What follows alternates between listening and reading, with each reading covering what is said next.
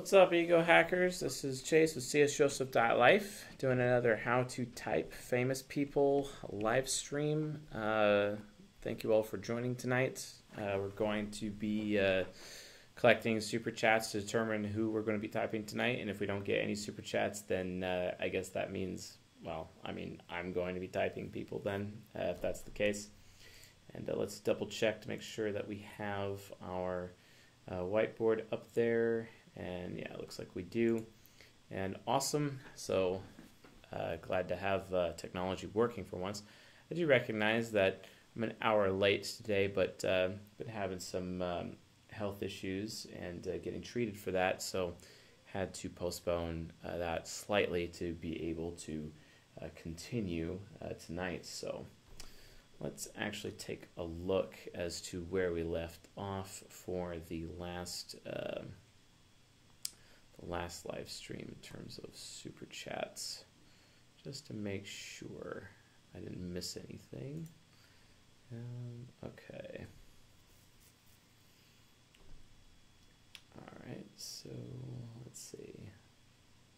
And okay, so last time did this was on the, looks like the questions, and then great. So last time we did this was October 15th, and got some in there. And the top super chat from last time is Phoebe Waller-Bridge. So unless we see some new super chats, that's who I'm going to get started with. Hopefully the sound and everything works out ahead of time. So awesome. You got the memo. Well, thank you, Jacob. Although, honestly, I'm not entirely sure how to pronounce your surname, good sir. But hopefully, I mean, at least we can get that figured out as well. John Allen, thank you for joining us. Ahava Winter, thank you for your suggestion. And I appreciate you saying that, good sir. Captain Snooze, what's going on, man? Thank you for joining us. It's pretty awesome to have you here tonight. And PB and J, that's actually really cool, dude. Leash Narrows, awesome to have you here, good sir. And Boris Van Droof, one of my favorite commenters on this channel. Thank you for joining us. And Shaktel, got it. Thank you. Thank you very much. And Gabriela Vargas, hola, ¿cómo está usted? And Starry Nights, I also enjoy every time you're joining us as well. So, why not get down to it here? So, let's see here. Let's go to YouTube, and then see if we can, let's see here. Phoebe Waller-Bridge interview. I'm gonna get that going here and here. Awesome. Made Meryl Streep laugh. Okay, 73 questions backstage on how actors should create their own work. Okay, yeah, why not? Let's do that. So let me know if you guys can hear this just Hi, everyone. Fine, this is on, right? I'm Benjamin Lindsay, senior editor at Backstage. I hope you enjoyed the screening of the first 2 episodes of season 2 of Fleabag. Of course, the star of the evening, Phoebe Waller-Bridge, is here. So without further ado, she'll join us now.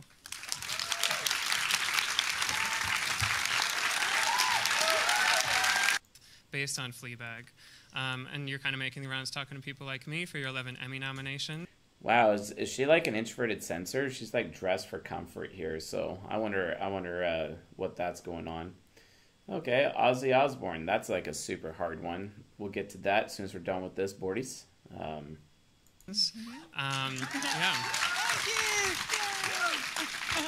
So I was just thinking about it, and it's fun. Does anyone else think that this interviewer is like a Topher Grace clone? Has anyone got that yet? I mean, that's the vibe I'm getting from this, you know. Funny that something that started as a one-woman show presumably a one-off thing. You've gotten a lot of mileage out of it. Yes, I've been milking it since 2013, so as much out of it as I can. Yeah. Well, what's been the most surprising part for you, just with living with this character for so long in a way that you're not necessarily expected? I mean, every stage of it is a surprise, really. I mean, even when we first took the play to Edinburgh, and it was just this tiny little gang of us, and tiny little gang. I didn't catch that. You have to speak up for Siri. I'm sorry, Siri. I'll be clearer with my elocution for you. Maybe an American. Maybe that's what Siri likes. That was the most surprising thing that's happened to me since this whole process.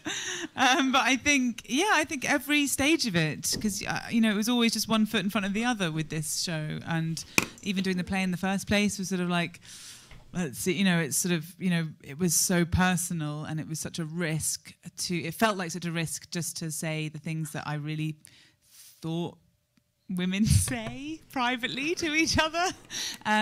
Oh, I thought it was a risk that women say this thing to each other privately and whatnot. Okay, I mean, I don't know, like, if that doesn't sound affiliative, what does? So, okay, fair enough, Phoebe. Phoebe Waller-Bridge. Why not? Thank you. Thank you very much. So, cool. We're going to put one strike there for... and that resonated, and then getting the pilot, and then Amazon coming on board, and every single element of it. But I think probably the most surprising is the fact that that we made a season 2. I never imagined that in a million years. It was a dream to make the first series, but the second one I was sure I wouldn't think of anything to come back, because it felt like such a closed story by the end. It felt like it was an ending. And so for it to have happened and come out and to have... It felt like it was ending, and for that to happen, it kind of seems like extroverted sensing, introverted intuition to me, the way that she's talking about the external thing, not her own experience, the experience of the thing in general. This response was just the most extraordinary feeling in the world. Certainly. And we kind of start getting a taste of it in this episode. Oh, Topher Grace clone is back at it again. Episode in the therapy scene. Fiona Shaw, incredible. But at least from my perspective, it seems very natural in the transition from stage to screen to break the fourth wall in that way, just kind of as a narrative device. But in this season, you're navigating it as kind of a real extension of her psyche. And I'm curious what that development was like. Something fresh from the first season. And it was always part of her psyche for me, not... even at the play stage, that the relationship she had with the audience was the most important one. The idea that you come in... The relationship she had with the audience, that was the most important one. Going to have to say that's probably SE and I. I could make, when you're saying the important one, a TEFI, or I could make it a TIFE statement, depending on whose perspective of value. So I'm not really sure about how to classify that quite yet. Because the saying, what the value is, but let's keep going. She kind of seems responding to me as well. She's always staying in the context of the question being asked. So I'm going to put 1 point down for responding for now. And there's a character who's presenting as someone who's completely fine and is promising you a good time, and then actually what's revealed over the process is actually the relationship that you have with her is the most complex, because she's been lying to you, she's been covering things up, she's got a secret, and so actually hopefully you discover by the end of the first season that she's that it's been a persona. Hopefully that you discover by the first season. Again, it's more extroverted sensing, SE and I for sure, more extroverted sensing. That she's been peddling. And so for the second season, when that persona collapses at the end of the first season, and she's got nothing to hide anymore because the audience knows her secret, the idea of coming back and having the same kind of like eyebrowy, hello, persona felt really disingenuous. And so... That persona felt very disingenuous. Oh, that's kind of a TIFE statement. Talking about the feeling that other people are going to have to receive. For me, as an actor, to begin with, I was like, I can't imagine looking at the camera with the same level of like sass and front that that she'd had before, because the audience, she's exposed her secret to the audience, And so it had to be a new relationship. And so going into it, I thought of it very much as an actor from the first place. I was thinking there's something kind of frightening about the audience now because they know exactly who she is. So she's got to have a different kind of front, which is at the beginning of the first episode, which is I'm fine. I seem to be fine. I feel like I'm fine, except I'm empty and hollow inside and I'm still dying. Ooh, empty and hollow inside, and I'm still dying because I'm super mega emo. Okay, that's TIFE as well.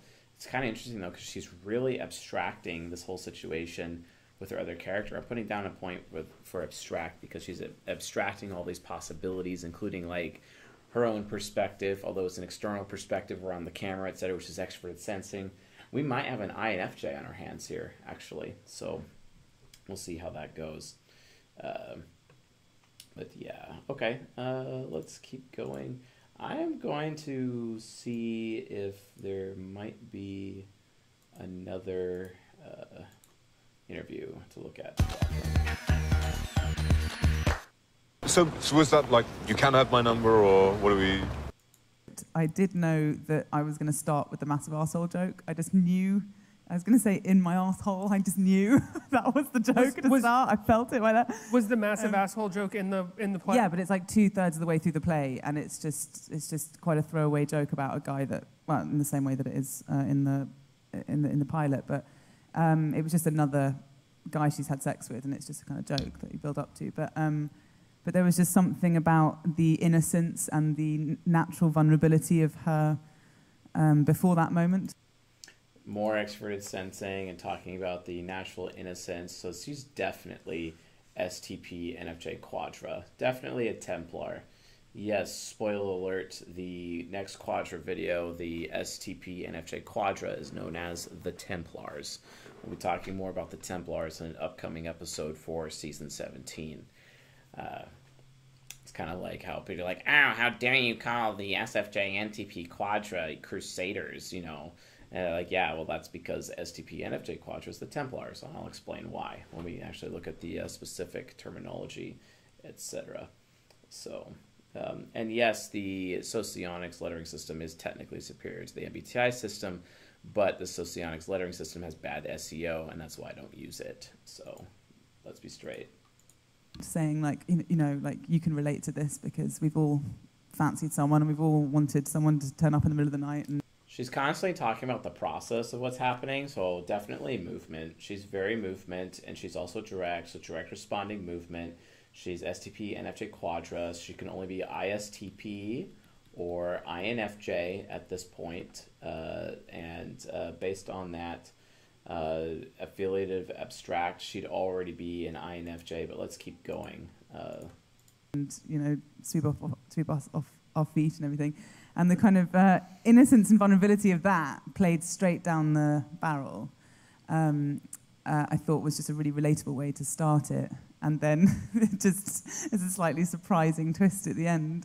And as long as she's genuinely worried that she had some massive arsehole as well, that was the kind of trick. And then I suppose, yeah, I don't know, it's really weird. That scene was very, very clear to me that should open it, and that I knew instinctively that that's how much I should be talking to the camera or not. Whereas later on it became...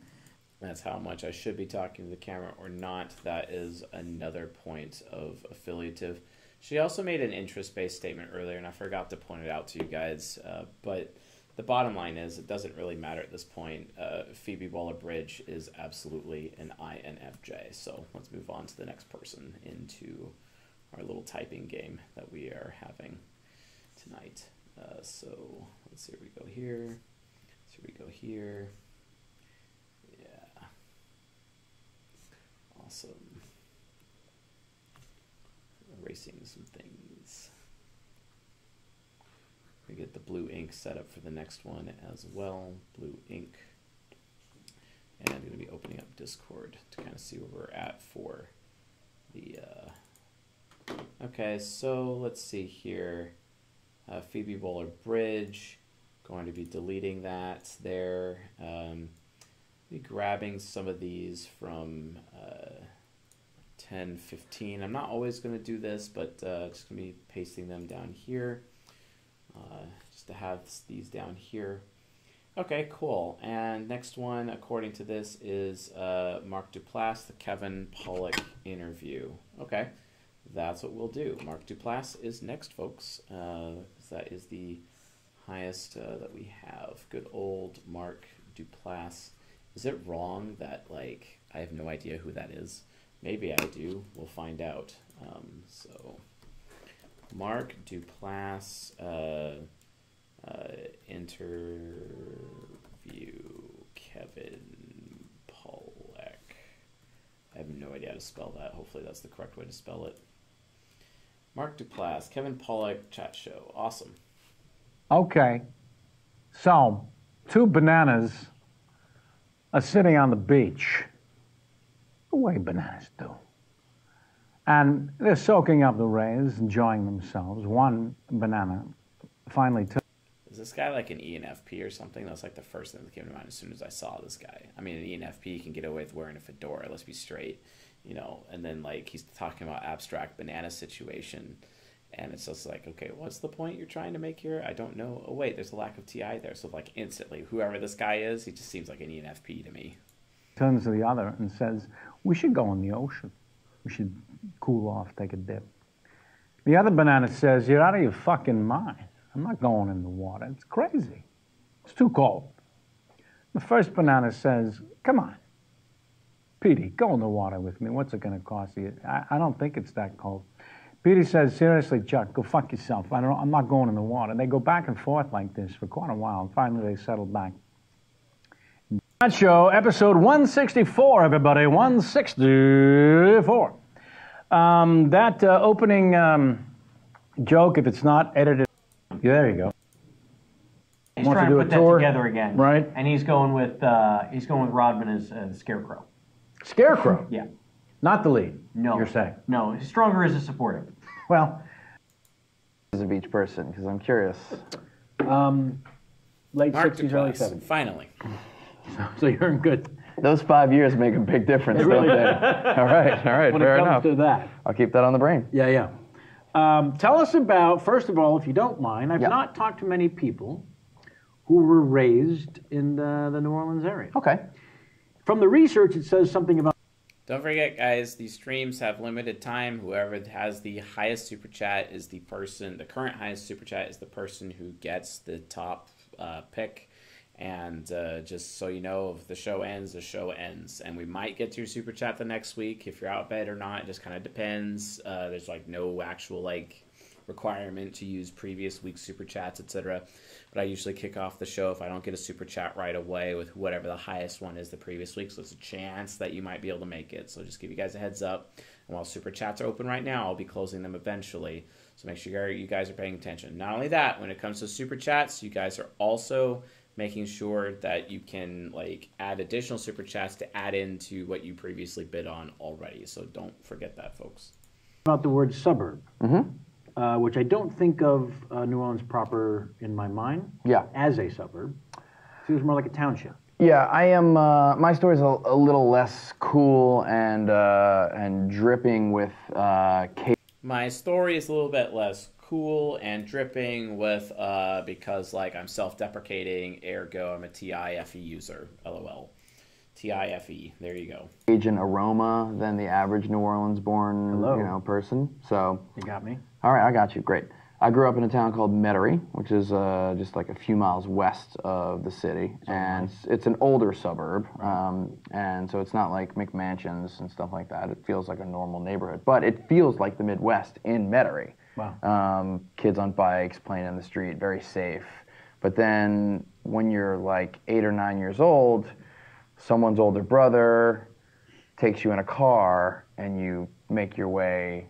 When you're 9 years old, so when your brother takes you in a car, and because like I'm an expert sensor and remembering my memories based on the eyes of other people instead of my own, because I could be saying I had this thing, this experience, but I'm not, because I'm expert at sensing for some reason. To Midtown or Uptown, or most importantly, downtown into the French Quarter, and then everything changes. How far of a journey is that? It's about 4 or 5 miles. So you technically could walk. Metairie is the Certainly ride Metairie your- is the Truman Show, okay? Oh, and wow. you're there, and your parents don't want you going And there. you're 5 miles. And you're 5 From the miles shit. from it. And right when you start getting old enough to go to Mardi Gras, your parents start taking you on vacations during Mardi Gras because they don't want you near it. Where was your first vacation of memory that you were aware that Mardi Gras was going on? Where did you, in fact, go? We were in Colorado. Sure. We were skiing. Had a broken leg. Heart was playing on the radio like crazy that year. It was just. We were in Colorado. We were skiing. This thing was playing on the radio this year. Okay, that's extroverted sensing. It's not introverted sensing. One of those years. Right. My heart was dominating the airwaves. And my brother did not want to be there. He's 4 years older than me. And that was why. He knew that. My brother did not want to be there. He was 4 years older than me. Again, talking about past memories through the eyes of other people. It's extroverted sensing, which means he's an SCNI user. There was Mardi Gras, there were floats, there were free things being thrown from the floats, and rumor had it, burning titties. through his school, boobs occasionally appeared. Right. So we got excited. You would think you'd get together with some. Boobs occasionally appeared, and we got excited. Okay, that sounds pretty pragmatic, if I've ever heard pragmatic. And it's also very TIFE factual and SCNI. This guy also sounds pretty concrete, not gonna lie. So what is this guy? I don't know. Sounds like an ISTP. Let's see, hopefully. Definitely direct. He's not informative. So. Friends and get yourself some And beads. that was the next year. And that's how it starts. That's how it starts. You're ahead of the curve already. How old were you when that real? You are ahead of the curve because I'm being nice to you because I'm an FE user and SENI, TIFE, and I'm STP NFJ Quadra. Hello, hello, hello. Well, at my age, I should be. Yeah. able to Well, figure everything's this out. advanced in New Orleans. You know, I mean, SE users have long-term memories that are attached to other people. Take those people away or take those reminders away, they don't really have long-term memory anymore. This is why when somebody close to an SE user dies, it's as if a part of themselves has died. Whereas an SI user, if someone dies, that person can live on within the SI user. That's how that works mechanically. it happens real quick. 7 or 8, 9. I think when I was like 8 or 9, we were starting to like Hear the word. drink beer, Sure. and then by the time I was 10. No, Dolph Dervish, we do not reimburse super chats. And we thank everybody's super chat conversation. Unused ones are not reimbursed. It's just whichever one is the highest at the time before the show ends is the one that we choose, etc. Otherwise, thank you all for your contributions. It's a little bit of risk. That's what makes this game fun. It was like, okay, we're smoking, and then you drive at 15 there. So Jay got his car when I was like 11, and then by the time I was 11. So Jay got his car when I was 11. Okay, starting with other people and driving there, etc. And he's just being all TIFE the entire time.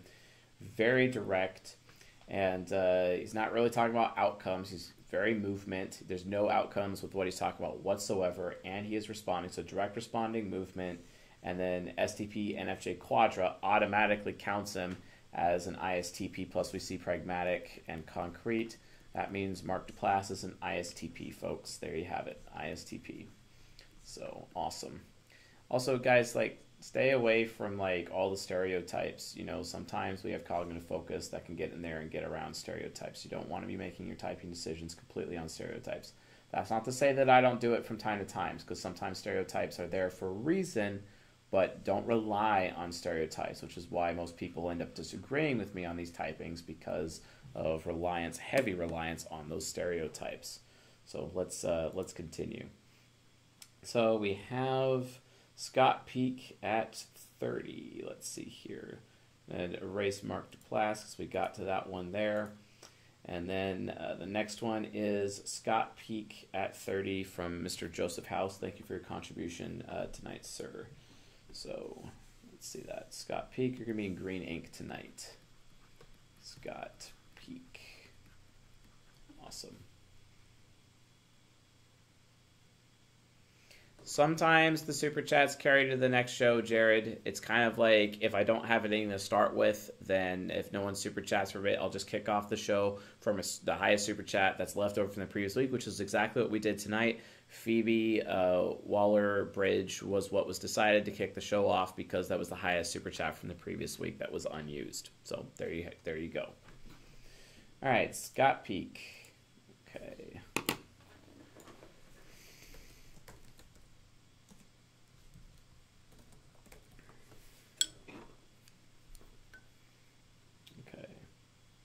So let's see. Crowdfunding interview with Scott Peak of Candyland based on a novel by Elizabeth Engstrom. Plane chasing episode featuring Scott Peak of Base Hunters Chasing. I hope this is accurate. The correct Scott Peak, please.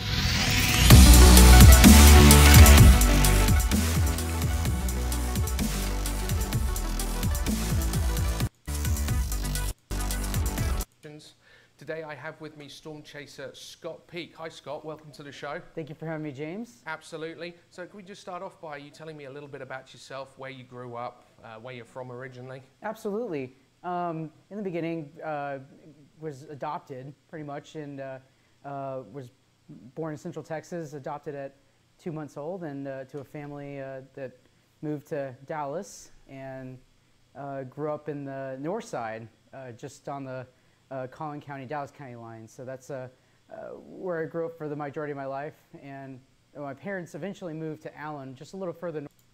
Heather Bryant, as long as I got a record of it, I don't see that being an issue. North into Collin County, and that's where I went through high school and all that. So pretty much. Yeah. So what did you study in high school? I mean, did you always want to be a... Okay, where did like any of the visuals go? Crowdfunding, Scott Peak, base. Okay, let's see here. Scott Peak, Tim Peak, Scott Peak. It's like, is there at all like any good interviews here or? Okay, 3 seconds. I'm not looking at that. Let's see. Maybe we could find something. Incredible. Gonna his channel, hopefully. Videos. So let's try.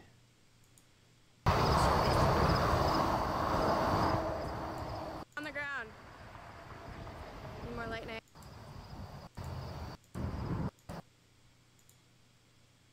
Storm chasing's pretty dope.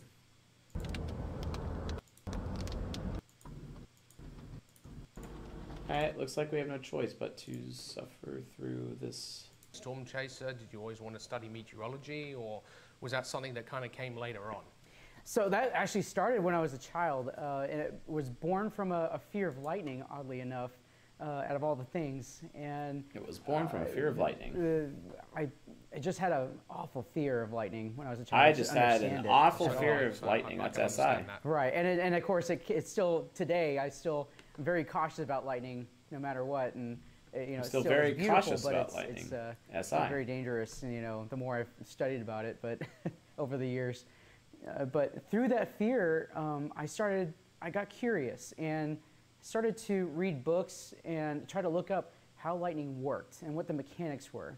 And through that, I discovered tornadoes, and it looked like just something out of this world to me, you know, at a very young age of 4 years old. And, you know, of course, I didn't know what storm chasing was at that point, but it grew on me, that fascination for tornadoes. And, you know, when I got to that point where, you know, discovered what tornado chasing was, you know, that was definitely initiating. That was something I wanted to do.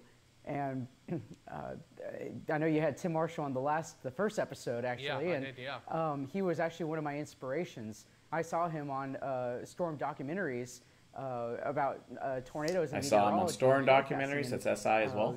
You know, that really inspired me to really want to dive into chasing. Yeah. Oh, I understand it completely. Dive One into of my chasing. first kind of things that got me into storms was seeing a video of the Andover tornado in Kansas back when I was 12 years old. It was on the news in England. So very much like you, I was like, wow, that's a weather event? You know, and it was just kind of amazing to see something like that at such a young age, and you think, wow, that's really interesting. But like you said, I was afraid of lightning when I was a kid, and I just kind of got, you know, more and more, you know, into it and kind of trying to understand it. And then of course seeing tornado videos kind of just really piqued my interest in weather. Right, and you know, through high school, you know, it still stuck with me, and I was lucky enough to go to a high school that had a real TV station. It was a KGLE, cable channel 17. Seems very TIFE factual. Broadcasting station they had there in the high school, and it was it's top notch in the country, and they had a position open. Top notch in the country is technically a TE statement. Weather forecaster, and you know, I took it, and you know, that's where I started, you know, forecasting and you know, tweaking my ability to, you know, get more accurate, you know, forecasting, and get more accurate forecasting, tweaking my ability. Systematic. It taught me, you know, what I needed to improve on. Yeah, absolutely. I understand that. What was the first tornado you ever actually saw? So it's a little murky. I don't have any videos of it, but it was actually out towards Clinton, Oklahoma. I was with one of my first storm chasing partners and friend, Mike Mesual, and we were with a gentleman named Ken Fugate, and he was another storm chaser. And we had taken a trip out in 2004, I believe it was May, and we had witnessed 2 tornadoes at the same time, and they were north of I-40, just north. We were actually looking at the 2 tornadoes just north of I-40. But that was in 2004, and so it was just a real experience. And they weren't all that big; they were small, but it was still very fascinating to super informed, initiating movement. Yeah, and in your years of chasing, what would you say has been the biggest tornado you've ever seen? Well, I'd have to go with the El Reno tornado. That was the largest. 2.6 miles wide, and yeah, that was an experience in itself, witnessing that tornado. Yeah, I love lightning. I love doing lightning photography, but you know, tornadoes are my, you know, no, passion. Colin Kaepernick is some not. People view storm chasing as a success in if they're getting those lightning shots they're wanting or getting the tornado shot they're wanting. It's all relative when you say success in storm chasing, and you know, I know you're very good at your lightning photography. It's fantastic. Thank you. Yeah, it's definitely one of my favorites. So You're good at lightning photography. It's fantastic because I have an FE user. Okay. Lightning. ESFJ or ENTP. Oh, this guy. Garden variety thunder shower in the summer to, you know, supercells that just drop bolts out the top of them. So. And I'm pretty sure no lightning is the same. No, it's not. So no, definitely not. It's like snowflakes. Although it can strike twice. It can strike twice, yep. Yeah. What would you say throughout your career has been your most hair-raising experience? Like, when was the time that you thought, right, I am getting too close, I need to back off? Was there an event that kind of sticks with you? There's a couple. One of them was obviously El Reno. Yeah. That one, I think a lot of people got caught off guard, and you can't really, you know, I can't blame them. And I was caught off guard as well, and we were going due east. He was talking about what the other guy likes, not what he himself likes. That was, you know, we thought the tornado was going to drop southeast, and we were going to drop southeast with it.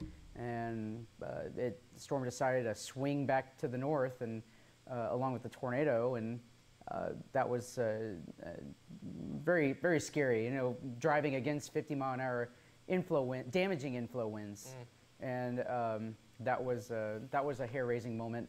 Another one I had was in Sand Springs, Oklahoma. And forgive me, I don't remember the dates, but I can always go back and look. But that was on Interstate 412, just west of Tulsa. It was very hilly out there. I'm sure you know. It's just what is. There's just no what ifs. It's just concrete. Tulsa. Yeah, definitely. And, super concrete. We were traveling westbound, and there was a partially rain-wrapped tornado. In the rain, there was this tornado, and then I did this thing. People to the south could see it better than we could. Yeah. Because the tornado was I know people to the south see it better. That's concrete. So this guy is ESFJ. And it's a limited access highway, so you can't just All right. So Scott Peak is ESFJ. Pat. So let's move on to the next one. Awesome.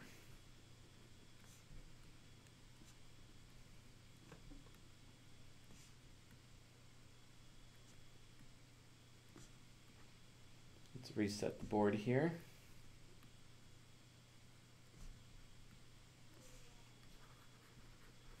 Resetting the board. Awesome. We'll go back to red ink and pull up the scored here. Okay. So add to Brownie003 for Peter Thiel. So that's 25. And then Peter Thiel. Where is Peter Thiel? That's 10.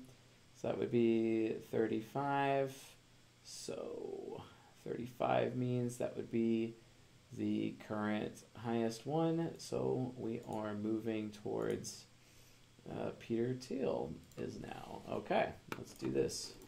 Peter Thiel interview. Awesome. Allergies are crazy out here. The Rubin report. Okay, let's do it.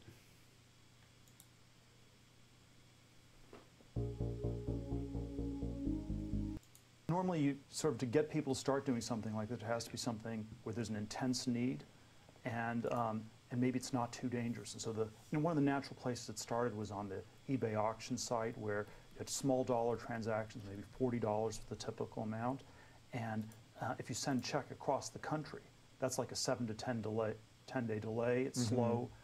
Most people aren't set up to process credit cards. Your roommate probably couldn't process credit cards, and so but since you could make PayPal payments with a credit card, you could in effect send a credit card payment to 300 million people, whereas there are only something like 3 or 4 million that are set up to process. There are like 150 million people with emails in the U.S. at the time, and there may be 3 million that were set up to process credit cards, small businesses, things like that. So he offered a credit card statistic. That's definitely a TEFI statement. Also talking about money and the way that he's doing this. 2 points for TE currently. We expanded it by 147 million. Do you remember what it? We expanded it by 147 million. That's also another TE statement. I'm going to say that's also a point for extroverted sensing, saying that the action was a felt we like statement. As it started. That can be extroverted intuition, but not really seeing that because it wasn't a what if. It's more of a what is concrete statement. Extroverted sensing is more concrete. Compounding the way you're talking about, Well, like it felt like as it was growing, and you realize like, wow, we really have this thing. Well, you're at the forefront of like some. Well, you're at the forefront of this thing. Wow, if I haven't heard initiating, I don't know what is Annie's direct. So definitely seems very outcome focused as well. So I'm going to say direct initiating control for that sort of revolutionary thing.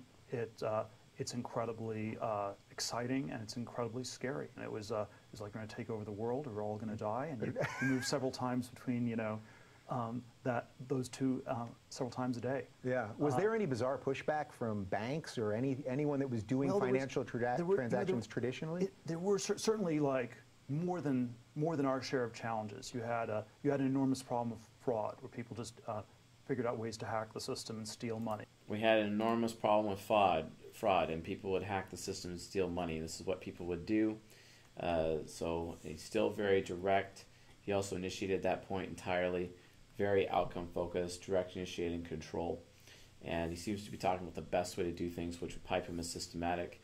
That would mean he's SFP, NTJ Quadra. The only thing that's systematic there, that means he's ENTJ or he is INTJ, one of the two. Let's keep going. And then, and you can't simply get rid of fraud, because you can always get rid of fraud if you make it cumbersome. But if it's easy, then it's also easy to defraud. You can't get rid of fraud, that's as extroverted sensing as well. So the challenge was, how do you get it to be easy to use but hard to defraud? And that took some time. I do not recommend ESTP dating an INTJ. I mean, they got really good emotional compatibility, but almost no sexual compatibility. Certainly, banks did. Make sure to verify whether or not that INTJ is actually an ISTJ, because if that's the case, that's a golden pair. Didn't like it. There were all the incumbent players that didn't like something new, and then of course it was sort of in this in this. Oh, talking about these incumbent players who didn't like something new. Okay, yeah, that's pragmatic. That's also extroverted sensing as well. But ENTJ and INTJ are both pragmatic anyway. But we know he's direct, initiating, control. So yeah, there you go. He's an ENTJ. There's really no point in moving forward with this. But yeah, Peter Thiel's an ENTJ. So awesome. Let's move on to the next one and see who has the current top bid. It's getting... Wow, I'm going to need to get an assistant pretty soon to keep track of all this stuff with me. Holy smokes. Alright, so let's see here. Let's keep going here. Let's keep going here. Awesome. And let's see who's next. I'm going to delete Peter Thiel off the list. And let's see here. Peter Thiel is deleted. Okay, so Ozzy Ozbourne, Eddie Murphy. So it looks like we got Johnny Depp. Ooh, Princess Diana's up there as well, but let me double check Ozzy Osbourne. Let's see, where is the previous Ozzy Osbourne? There it is. Okay, $14.99 and then $9.99. So Princess Diana is still above. All right, so Princess Diana is next. That's cool. I like these choices that we're getting for royalty. Princess Diana interview. Let's see that. Something bad will happen. Okay.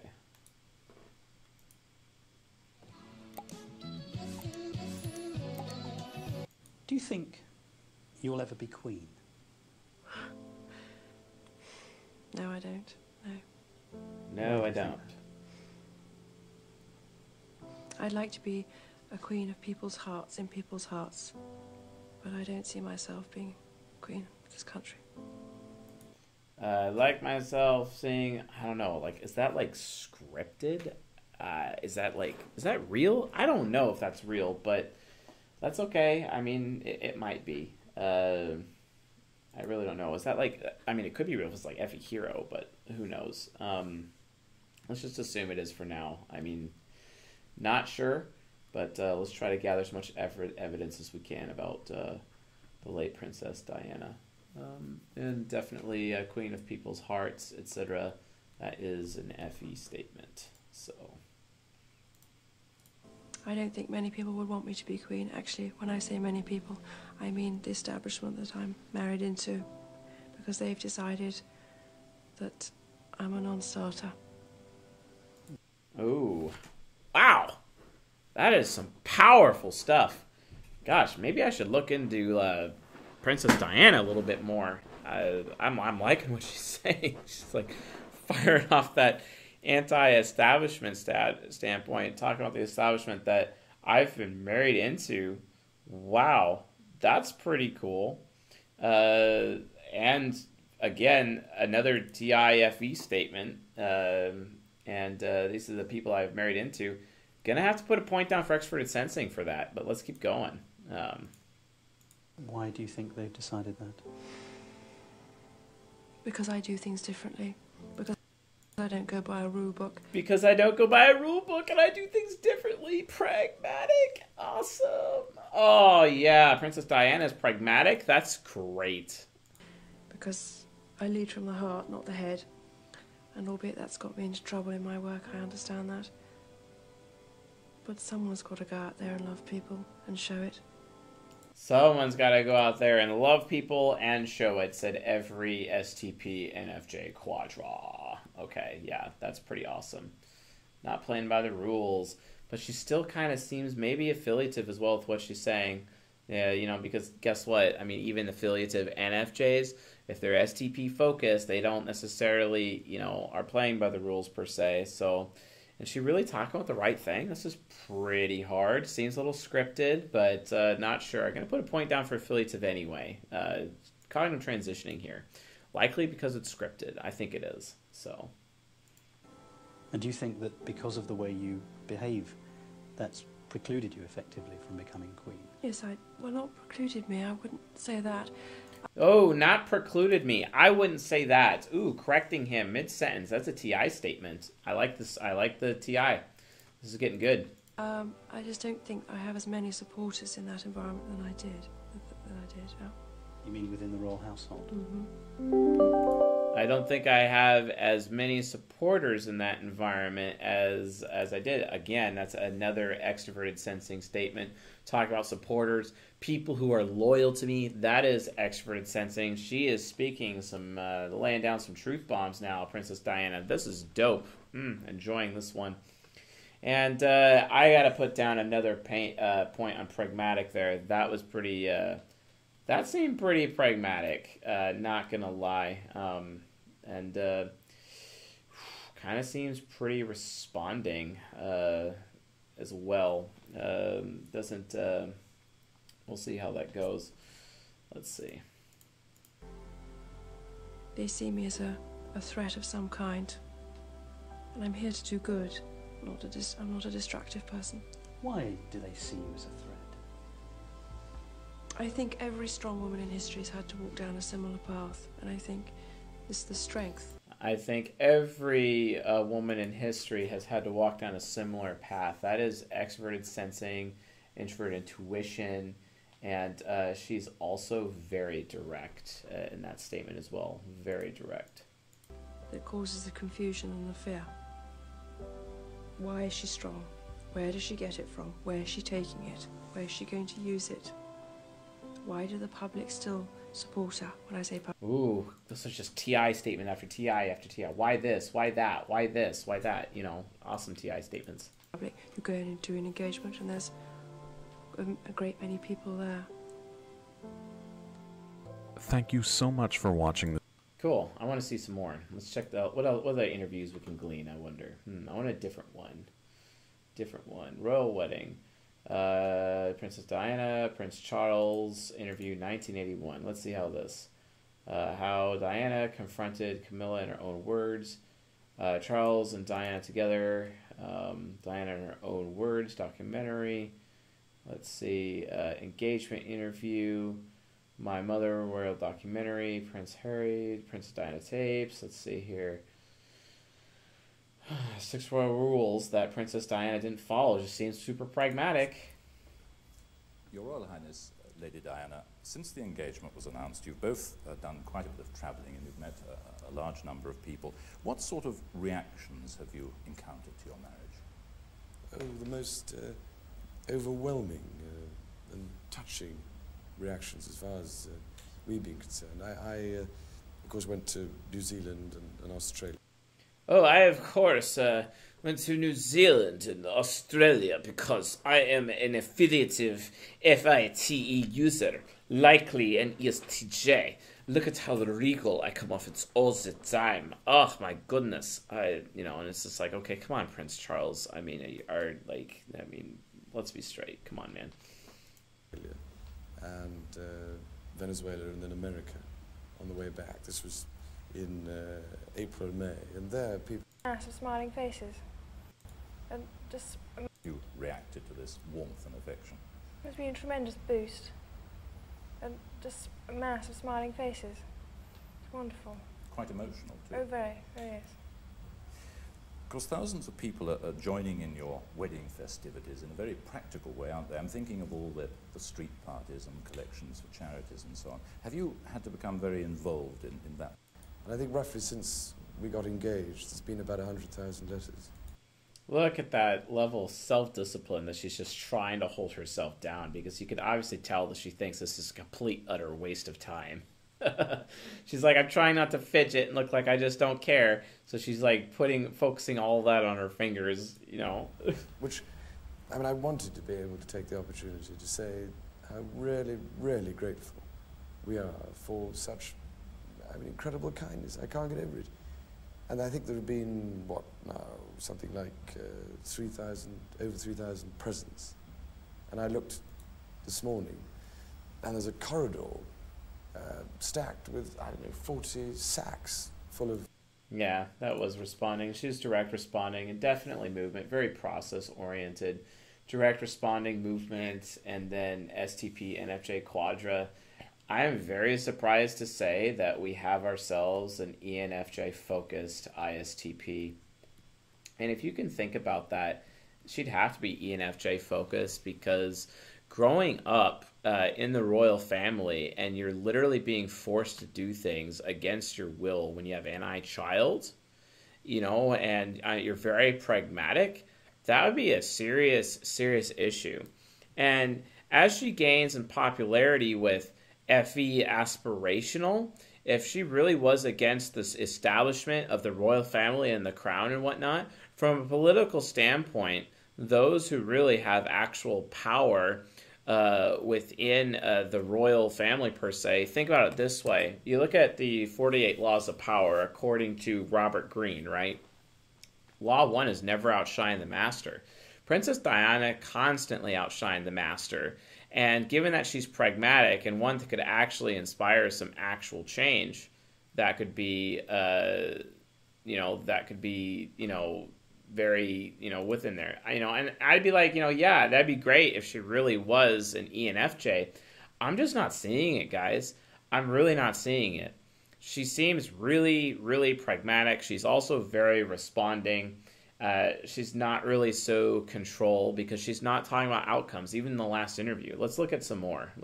See if we can, disprove her being an ISTP. Presence in male still, which we can't get through. And, it's incredible. You've obviously had a staggering amount of mail, and I'm sure you've been able to look at some of it yourselves. Is there anything that's particularly touched you? Well, for me, all the things that come from children who've obviously spent hours. Oh, well, someone please think of the children. Cards, I mean, like that. I'm sure all baked at home. the people who are into the Jeffrey Epstein case would like to hear that from Princess Diana. There's so many Smarties, you can hardly see what it is. And it's lovely. Really nice. You had a very special collage from the children at the kindergarten. Yes, I collected it last Friday when I went to the end-of-term party, which I ended up being bashed and bruised. There's so many children crawling on top of me. But they Which I ended up being with bashed and bruised. And a class representing young England. It was lovely, really nice. Super. What does it actually show on the collage? Well, it's the firework display that's going to happen on Tuesday. The one I'm not going to. It's the fireworks display that happens on next Tuesday. The one I am not going to because she wants to go. It's her NI child. I want to go do that, but I have to do the right thing. I am being forced against my will to behave in a certain way for the sake of the royal family and the sake of the establishment instead of actually being my own person. How many of you people in this audience are in similar situations as an STP in your life where you're born into this family that's very affiliative, all about doing the right thing, and you are having your freedom taken away from you when you're literally mentally a libertarian, and it's like, oh, when do I get my freedom of choice? And it's like, because she consistently exercised her freedom of choice, that made certain people feel, uncomfortable, right? Maybe that's why Princess Diana died, for all you conspiracy theorist people out there. Who knows? But I guarantee you, her being as pragmatic as she is, low-key pragmatic, trying to hide her pragmatism, definitely made her not remotely popular amongst the affiliative types who actually rule the royal family and the crown within the UK. You might want to think about that, all right? This happens all the time in politics, folks. Remember, never outshine the master. There's a reason why the laws of power are written the way that they are. And I would venture to imagine that Princess Diana is a victim of never outshine the master. Let's be straight. So, okay, cool. We are definitely moving on. Princess Diana, ISTP, unbelievable, and a fantastic typing, if I do say so myself. I really enjoyed this, guys, folks. I didn't know much about Princess Diana at all until now, and it's nice to be able to look into her character, and I can understand why people thought the world of her for sure in that regard. So very, very concrete and pragmatic, and talking about what the children get out of the situation. No abstraction at all. No what-if scenarios at all. It's just cut and dry. This is what's actually happening. I can see that her and her husband, while Charles may have been a dick to her, they had a golden pair. Maybe they actually did have a really good relationship, so that's just something to consider. But, you know, because someone in the audience pointed out that, you know, he was a dick to her, but I'm just not really sure. So who knows? I mean, there was the potential for a golden pair there, so we'll see how that goes. All right, let's move on to the next one. Thank you for the Princess Diana one. That was excellent. And I believe, well, we have Johnny Depp next. We have Boris Van Droof with Ozzy Osbourne. And then we have, I believe, another Ozzy Osbourne, which makes Ozzy Osbourne the top one right now. So we're going to be doing Ozzy Osbourne next. So let's do that. Let's go into some green for Ozzy Osbourne. Cool, Ozzy Osbourne. And also, folks, I am going to turn off these super chats as well tonight. So super chats are officially closed. They are officially closed. So we'll get to that as well. Oh, wait a minute. Hold on. I saw a $49.99. Oh, MJ, I already did Talking with Famous People host Eric. We typed him as an ESTP recently.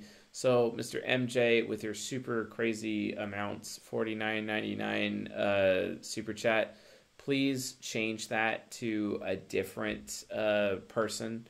Please, I'd really appreciate that if you don't mind. That would be great.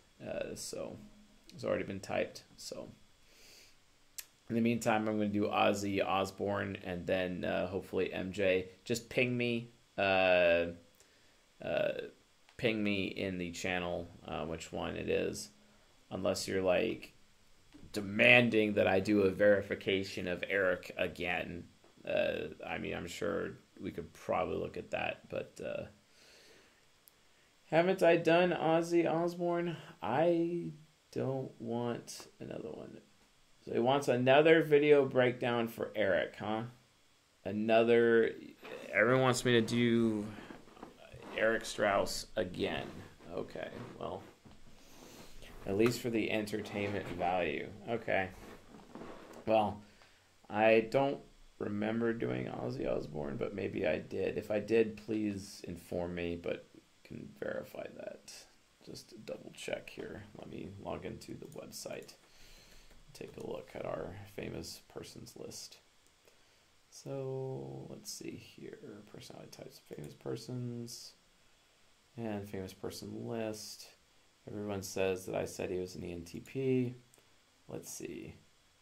No, Ozzy Osbourne is not on the ENTP list, so I'm going to open them all. Nope, nope, nope. Don't see that there. Don't see that there. No. Nope, not seeing it there. No, no. So, nope. Okay, opening ENFP. No, no. Don't see Ozzy Osbourne. Don't see Ozzy Osbourne. Nope. And don't see Ozzy Osbourne. No. And no. And nope. And according to the list I have not done Ozzy Osbourne, so that's just not going to good. Okay. So okay. We're going to do Ozzy, and if MJ flat out says do Eric again, we'll do Eric again. But we're going to do Ozzy real quick until I get a ping from MJ that says exactly what he wants. Please ping me in the chat, good sir. I'd appreciate it in terms of what you want me to do, and we will go at it from there. So the program you're about to watch. Okay, so interview with Ozzy Osbourne. Let's do an old one. 1982 sounds good to me. Awesome. Okay. Night Flight interview. Cool.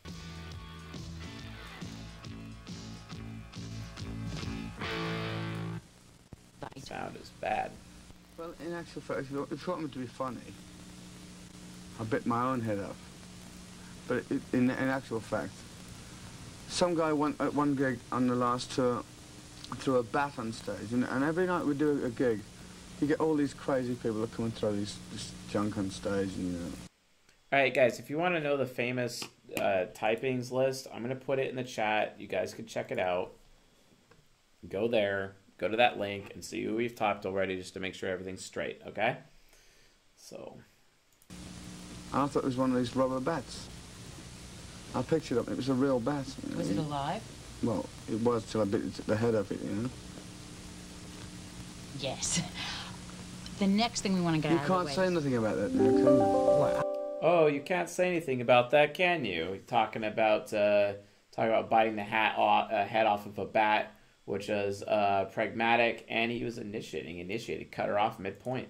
Sure, you can say anything you want. I mean, the taste of bats is very salty. Taste of salt. The taste of bats is very salty. It tastes of salt because I'm an introverted sensor. That's cool. Tastes like anything else? Well, yes, but I can't really say that on the air, can I, really? No. Well, yes, but I can't say that on the air. But very much well can I? Okay, that's FE, and he was insinuating, and that was pragmatic. And, oh, well, I can't say that on the air. Well, can I? That's informative. He was being informative. That's cool. Next, we want to see your tattoos, because we've heard you have the most incredible tattoos. Can you show them to us? Art here. Ah, that's beautiful. It's great, don't you think? Tattooed by the bat. And do you have any others? Many more. I'm covered in them. Wait, so let's see that one again. That's my mother-in-law. That's my mother-in-law. Ozzy, your reputation. That is a TIF statement. Is that of a wild man. We want to know how that started. If I can try and explain this situation in one, I don't know. It's like, I think there's a wild man in everybody, you know. It's like all I am is a conductor of mayhem. I like to see people get off in a good way. I like to give myself to people as Ozzy. Ozzy is a sometimes very unhappy person because of one side of it, my life. It's like constant work Speaking about himself in the third person, which he just did there, is actually very indicative of an NTP. That happens all the time. Now, I know people say that speaking in the third person is a definition of insanity, etc. I have noticed that when people are speaking in the third person, anecdotally speaking, the majority of the time they're NTPs. Understanding that people know me and like what I do. A lot of people do. People know me and like what I do. They like what I do. That is an FE statement. TIFE statement. I'm very privileged in that respect. But there's a side... I'm very privileged in that respect. It's also FE self-deprecation, as well as talking about an internal introverted sensing experience. Part of me that wants to say, hey, you know, I want to go fishing in a lake, you know, I want to go whatever I want to do, you know, I want to do everything what everybody else does. But because of what I am. People talk about drug use changing personality over time. I mean, it can happen with severe trauma, severe brain trauma, and adjustments of your brain chemistry. I mean, just like stimulants or depressants can cause cognitive transition. But honestly, I don't know. I'm just typing the guy as is. It's possible, but I don't have enough evidence to make a judgment about that. I'm only typing what I see here. Because of who I am. I said to you earlier on before we came on the air, I'm a split person. Okay, he just interrupted himself, changed his statement. He was informative there, and he's moving. So he's informative, initiating movement. He's obviously SFJ, NTP Quadra. The amount of tattoos, as well as cussing on the air and whatnot, indicates pragmatic. Most affiliative people don't do that, while some affiliative people can cuss on the air, and I've noticed some INFJs being willing to do that when they are affiliative and they're ESTP focused, but not so much. And when he said, oh, that's my mother-in-law, pointing to his tattoo, that was actually an abstract statement as well. Not really concrete, I would say, but it's between ESFJ and ENTP. So, and I think it's pretty obvious what he is, but let's keep going. Personality. Ozzy Ozbourne. Check against 2019. Okay. That's what we'll do. We'll do 2019. Let's see. Arnevi. Oh, okay, let's do 2019. Here we go. Here we are on Ozzy's Boneyard. It's another brand new episode of Ozzy Speaks, and I'm Billy Morrison. And I'm Ozzy Osbourne. I'm here, folks. Yes, you are. And I'm Ozzy Osbourne. I'm here, folks. Still initiating. Still initiating.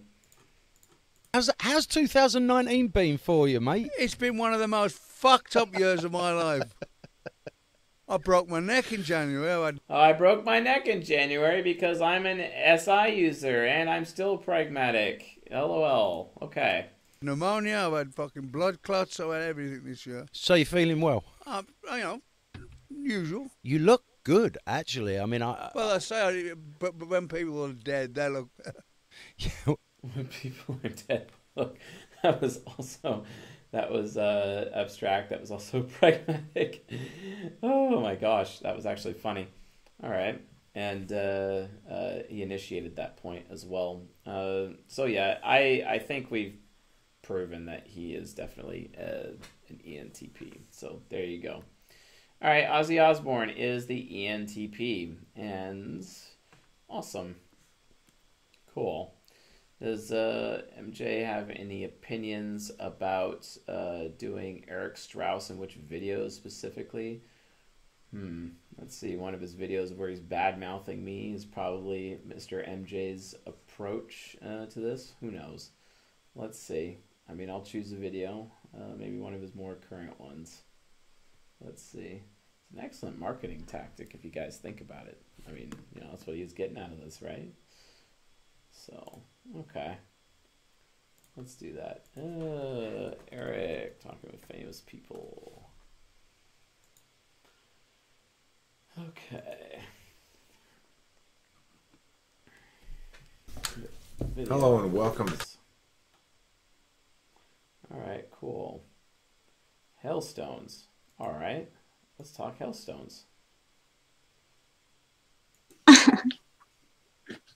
I ain't gonna be in the thumbnail. The thumbnail's already done. So like, hi friends, host Eric here. STJ, I think. Hi Isaiah Rude. Anyway, so like, I don't. Is there any actual video here, or is it just like frozen in time there? Let's see. Dark triad disorders and type. Okay. That sounds interesting.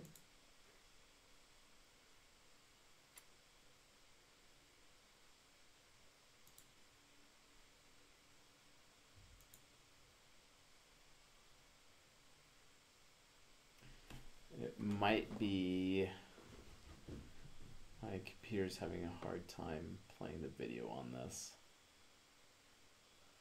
Okay. Oh. That's too bad that I have like really bad computer-ness right now.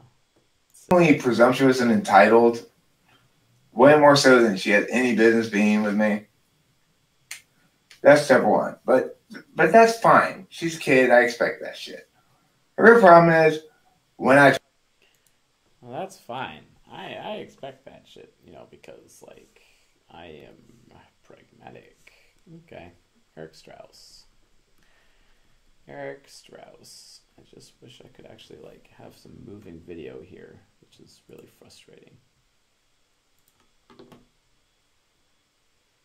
I tried to talk to her about it.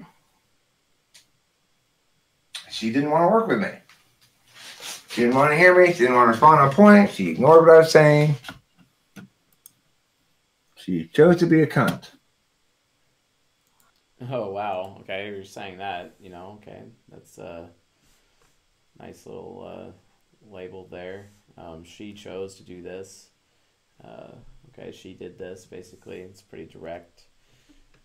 Let me actually do an incognito window. Let's go to YouTube. Let's do it this way. Eric talking with famous people. Let's do it this way.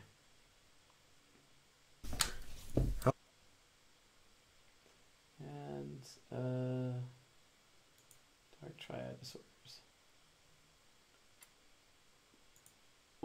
Won't be long, but it'll be happy. Happy song. Well, yeah, I've not really seen very many ENTPs play music, but okay. You know, that sounds kind of SP-ish to me. That's extroverted sensing, you know. It's too bad that still can't get that to play there. Let me see. Let's skip ahead.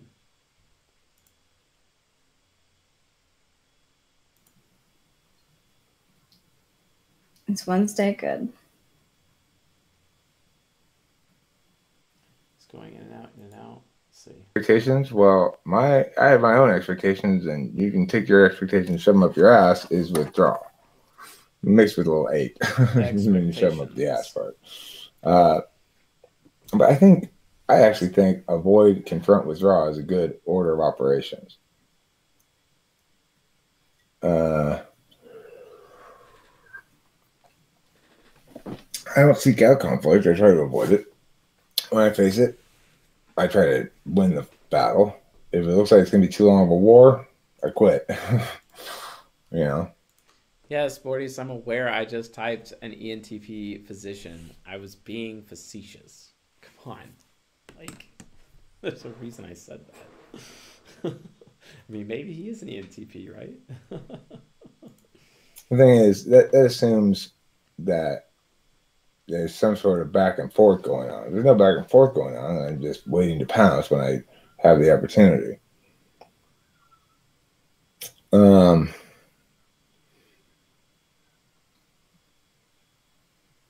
Enneagram, I don't know if I call it motivation. I'd say sort of self-concept strategy, you know?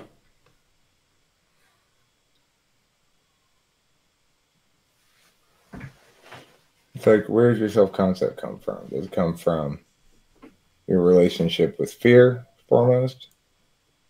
Like, obviously, I really don't like fear. That's why 7's my dominant number. Enneagram is, well, look, Enneagram's a little bit more of a legit framing tool than tarot because at least it taxonomies first core negative emotions. And I think it does so successfully. I can't really think of other core negative emotions that don't fit. Okay, it's like I think that does that successfully. Enneagram is more of a technology because he's comparing Enneagram to tarot in this statement.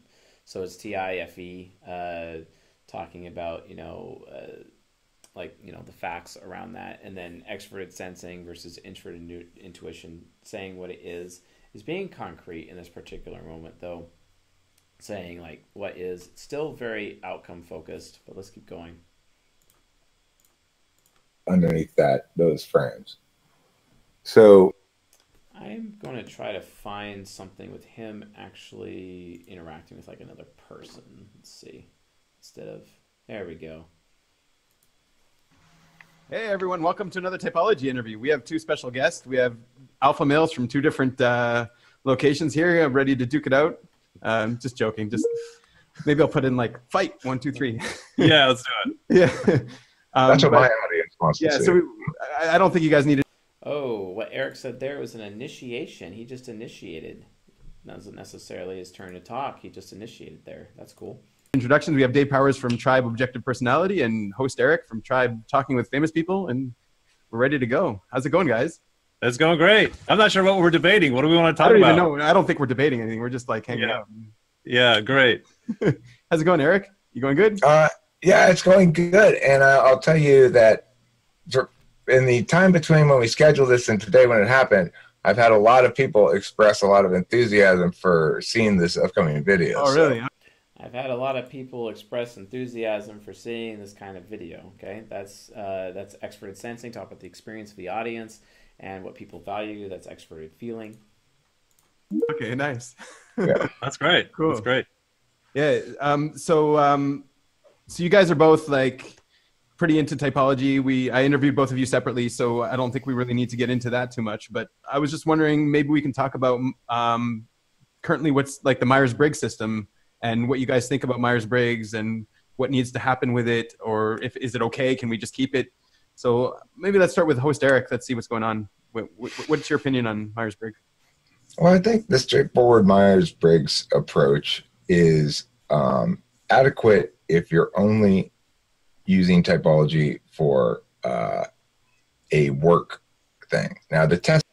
I think that MBTI is only adequate if you're only using it for a work thing. If you're only using it for a work thing, that's SI. It's only adequate in this concrete scenario. Saying it's a work thing, this is what you're getting out of it. It's best if you use it for a work thing. Okay, you know, I could state that that's actually a systematic statement. But he has size of his mind is systematic. That is a systematic statement for sure. But he's stating what it is and what it does. So that's extroverted sensing as well. Let's keep going. Tests still aren't adequate in terms of actually identifying what type they are. But I think the idea that I don't need to pay attention to the backslot functions, and I can type in. I don't need to pay attention to the backslot functions. That's very pragmatic. Okay. Introverts as by their second function, like, so, you know, that ISFJs have FE second function, so they call them ISFJs because they say they're displaying their second function in the work environment. So if you're just trying to talk about MBTI as defining, okay, these people are doing this, these people are doing that, that's extroverted sensing. Okay, so obviously STP and FJ Quadra, as we could see so far based on what we've gathered, displays of how people are going to engage in a work environment, then I think it's and how people are going to engage in a work environment. And he's not providing any like how I feel about myself. He's being TI factual, talking about the facts from his point of view. Inadequate, but not fundamentally flawed in any sense. It's inadequate, but not fundamentally flawed in any sense. That's a TI statement, but like not fundamentally flawed. That's an FE statement saying that there's still value to be had there. He's very direct, and he's talking about the outcome of, you know, giving someone, you know, using it for like a work scenario. Okay, fair enough. Okay. But if you're talking about it any other way, then it's not good. Not good. Like, okay, go into that a little more. Yeah. Well, if you're using it to say, like, this is your type as a person. Yes, I realize I've done Eric Strauss before. Someone just dropped $50 for this, so we're going to do it. Then it's not going to work very well because it's designed to get a survey of your displays. And if your survey of displays may be consistent with IS. It's designed to get a survey of your displays, which is extroverted sensing, and that's concrete as well. It's pragmatic. J, but that's not actually going to. Science wants from looking back at all of, we find some type of objective setting that doesn't involve 30, you know? So that's where we came up with like the test retest. Now, what else can we do? What we're ultimately looking for is that problems. And then being a system needs to be addressed first is, if we're making a map right now, what is the thing that's the topography? And the answer. What is the thing that is the typography? And the answer, TIFE, more concrete, very direct. And what is the outcome? What is the thing that we're creating it about? Well, the outcome is obviously the typography, very outcome focused. Why does anyone think this guy's an ENTP? Like, seriously, where's the movement? Where's the process? It's a dynamic system. So we're modeling a dynamic system. And the way to model a dynamic system is to reduce it to agents, vectors, objects, and fields in a way that can actually be coded into a simulation of a dynamic system. Okay, yeah, again, stating what is, you know, again, more outcomes, very direct. I don't need to go further. This guy is an ESTP. You know, pretty simple. Like, what I can't like, I'm sorry, he's an ESTP. Very similar, but he hasn't said anything abstract this entire time.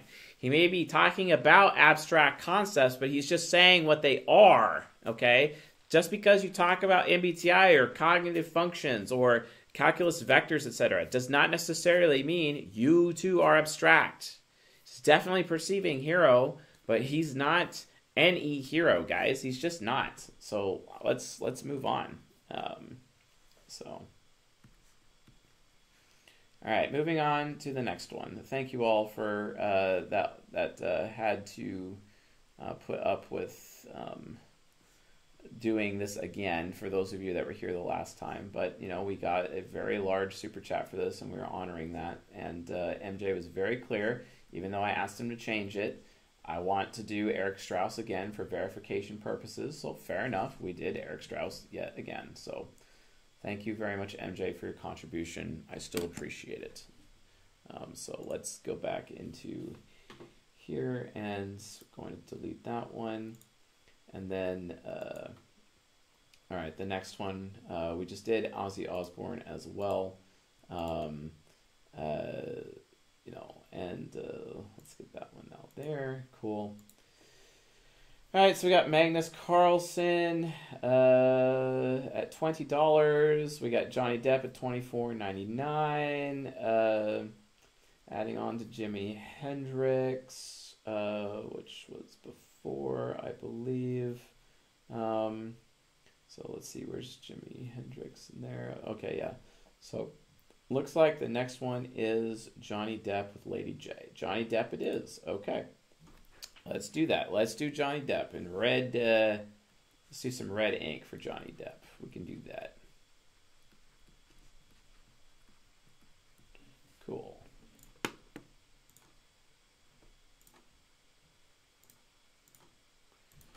Johnny Depp interview. Cool. Interview 2016.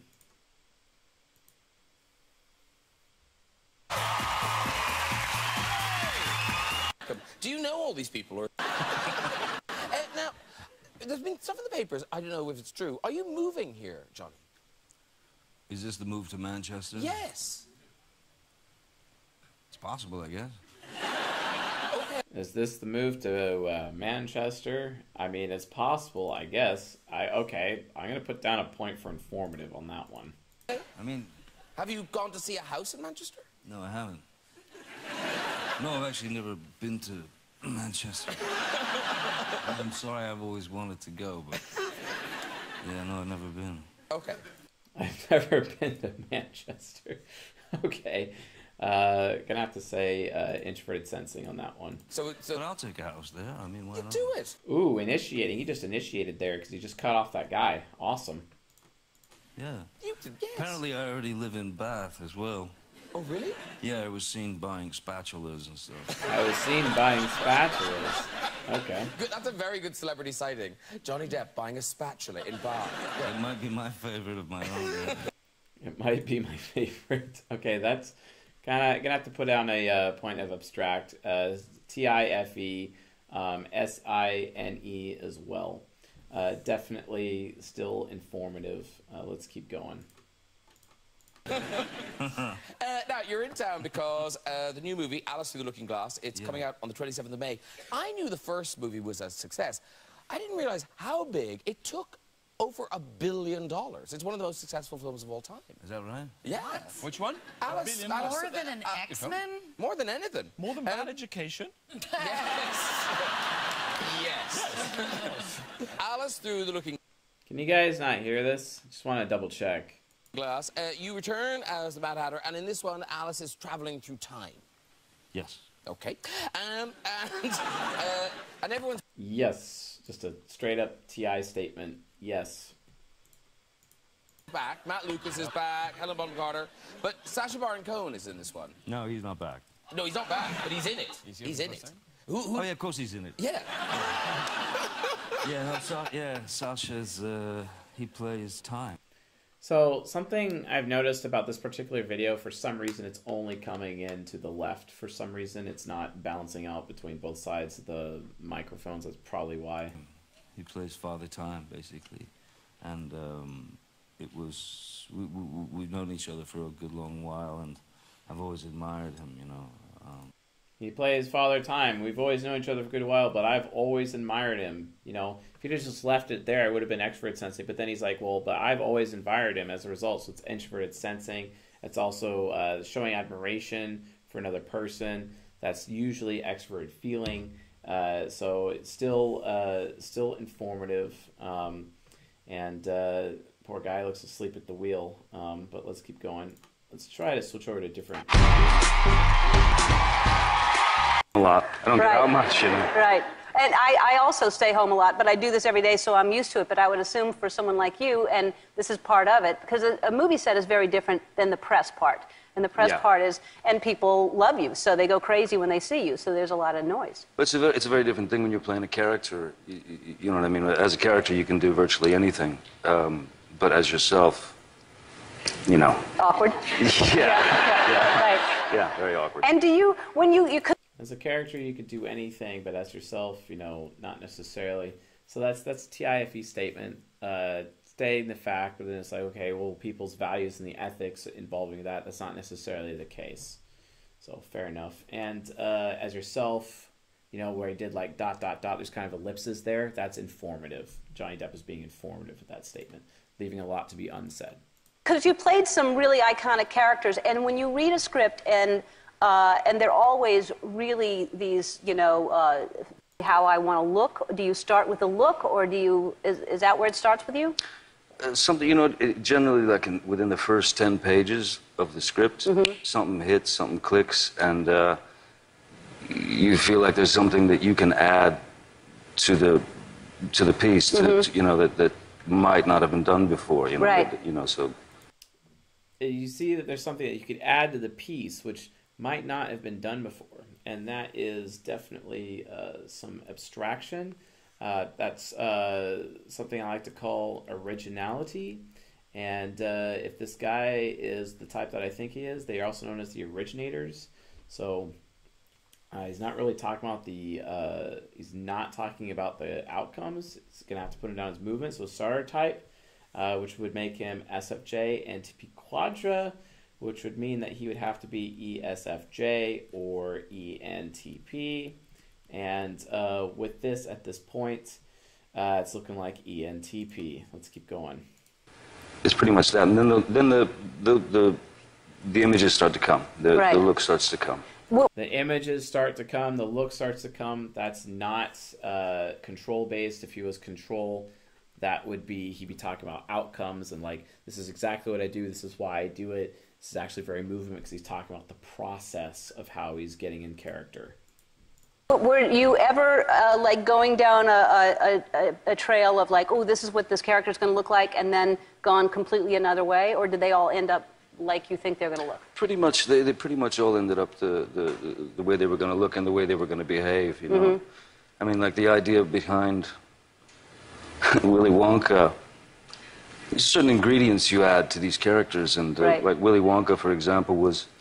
Certain ingredients you add to these characters, very movement, and then Willy Wonka, for example, he initiated that point. I imagined what George Bush would be like, incredibly. I imagine what George Bush would be like, you know, in that situation. So that's also another abstract concept as well. Doesn't really seem like he's trying to do the right thing, and with basically anything. I'm going to put a point down for pragmatic. And he's talking about his system or way of doing things specifically for acting. So there you have it, folks. He is an ENTP. Johnny Depp is an ENTP. So that's pretty cool to have Mr. Depp added to the originators, the fellow originators like myself. He is an ENTP, folks, aka another Tony Stark type, because Tony Stark is also an ENTP. Pretty dope. Let's see who's next on the typing list. Super chats are closed, folks. Super chats are closed. So don't put any more, please. Super chats are definitely closed. Awesome. Let's look at who's next on the list. Okay, why? Just because you're kind of mellow there and just like, what? I mean, why? Who's to say that he's not high or stimulated, you know, and thus in ISFJ subconscious when he's doing that? He'd still be talking about outcomes. He may just be like very stoic, but why can't he be partially cognitive transitioned into ISFJ, being stoic? You know, like why not? Well, simultaneously, it's like, okay, hey, am I going to talk about outcomes? Because if you're control, you're going to talk outcomes. He didn't talk outcomes at all. It was all process the entire time. It's all about process. It was not like, you know, this is what I want and this is how I'm going to get there, or this is what anyone would want me to do and this is how I'm going to get there. That's more of an ISFJ focus, but he didn't do that. He's not an ISFJ, right? So how can he be control? Explain that to me. Just because you're slower doesn't always mean you're control. Sometimes you're just really mellow, you know, and that's what can happen. I mean, especially when you're uncomfortable, the SI inferior, you come off like an ISFJ because you're just uncomfortable. You got to break out of your shell. That's just how that works. So there's no other possibility at this point. Like, I'm sorry. All right, so removing Johnny Depp from the list. So $24.99 for Johnny Depp.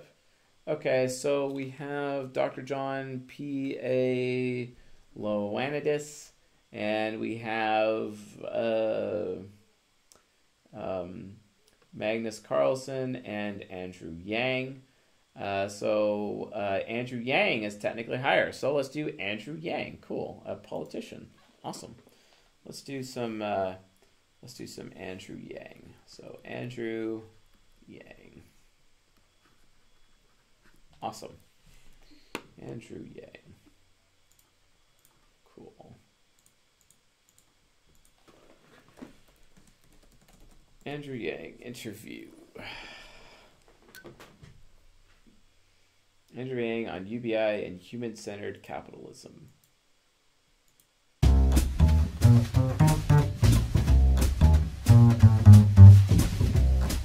So of all the ways you can serve, and we're serving through the Venture for America that you started, why did you pick this one? Running for president, running for a job that by most conventional measures, you're not really ready for.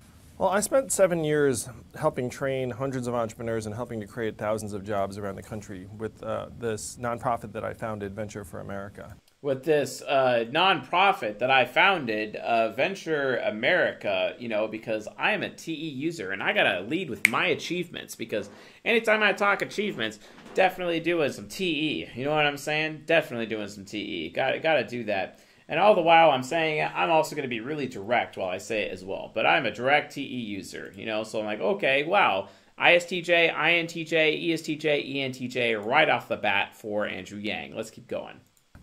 And I started that organization because I felt like our country was heading in the wrong direction in terms of its energies and the way our economy looked. And when Donald Trump got elected, I felt like our country was going in the wrong direction with all these other things, and I'm being very TE, and then I'm mentioning other people's experiences as well. And I'm going to talk about the process, not necessarily the outcome, because I am movement oriented. Wow, this guy is looking like ISTJ, INTJ already.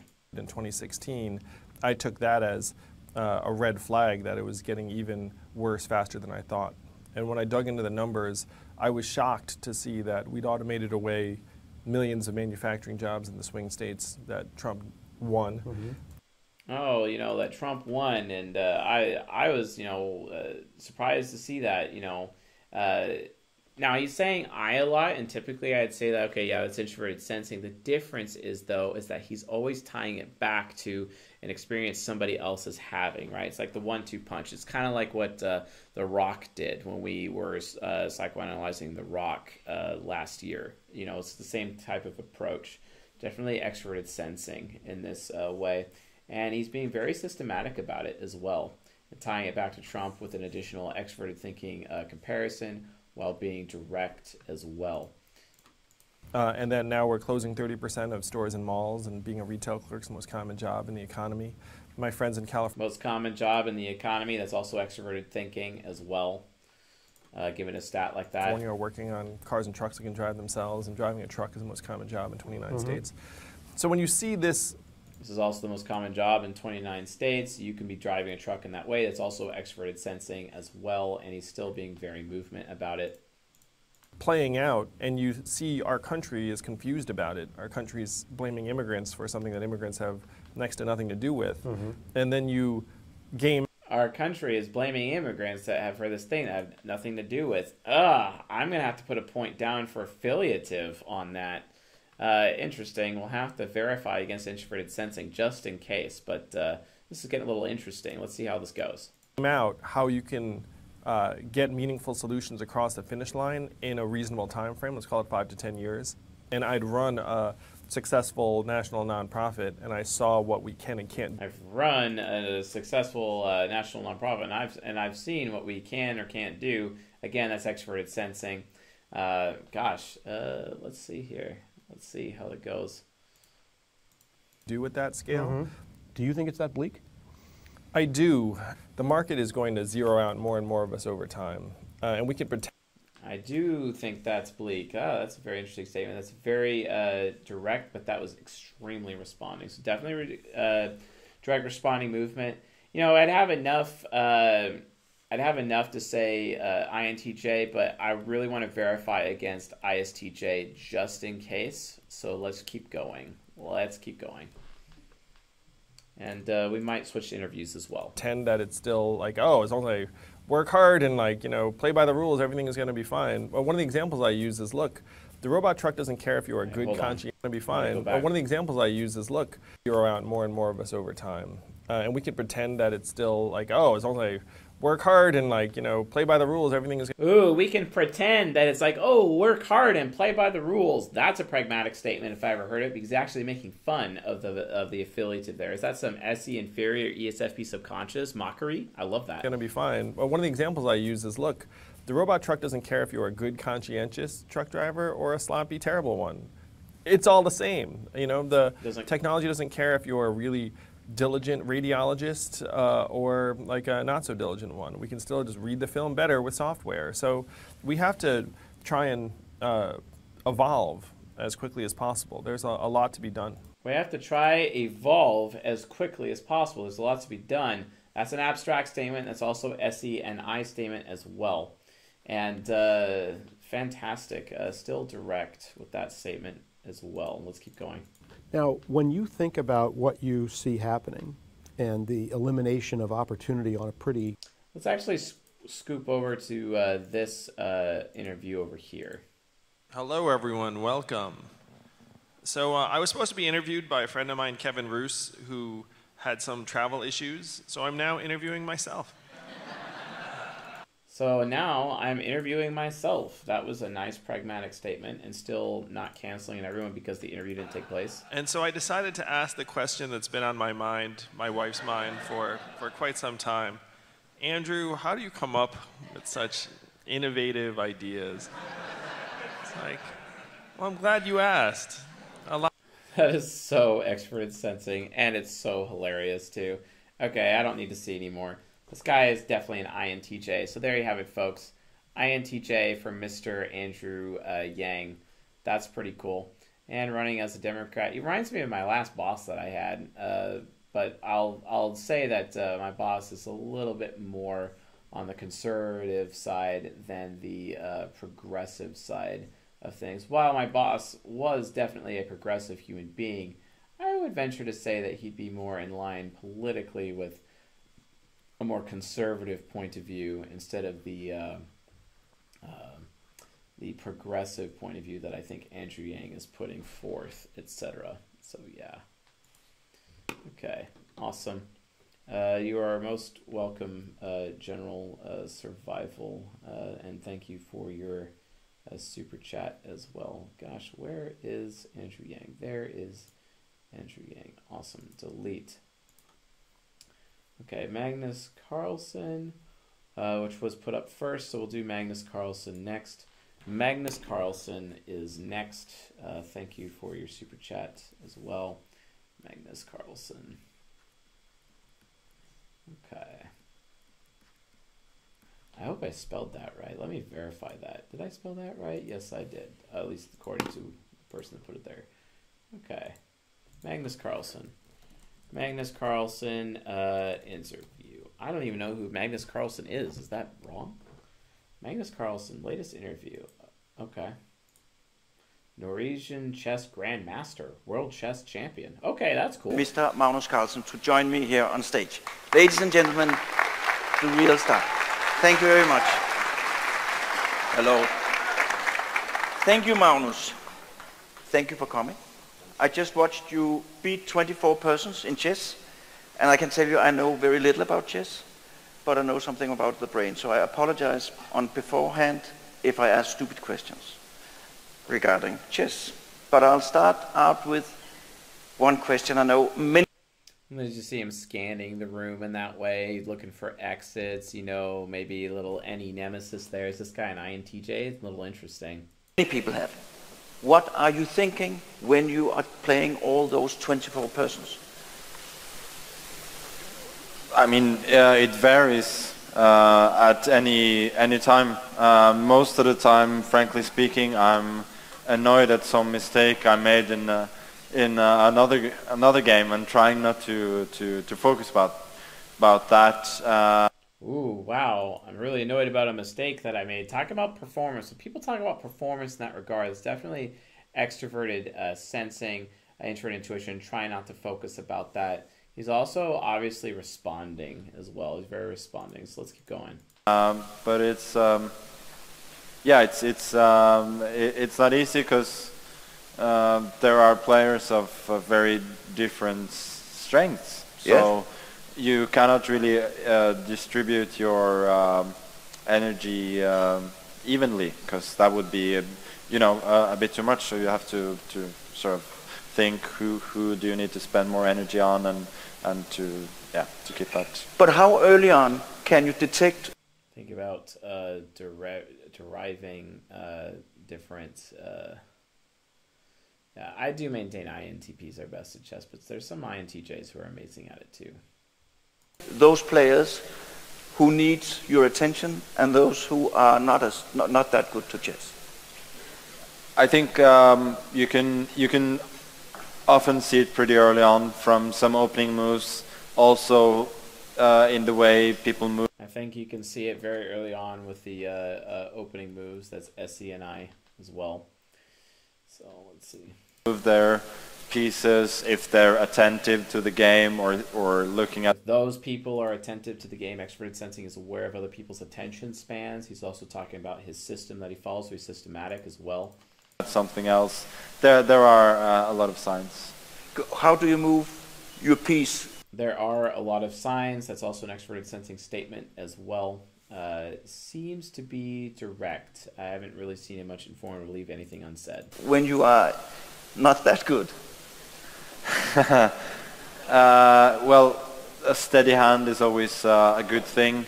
Making up your mind about where the piece is going to go before you grab it is a sure sign that you know what you're doing. That's a sure sign that you know what you're doing.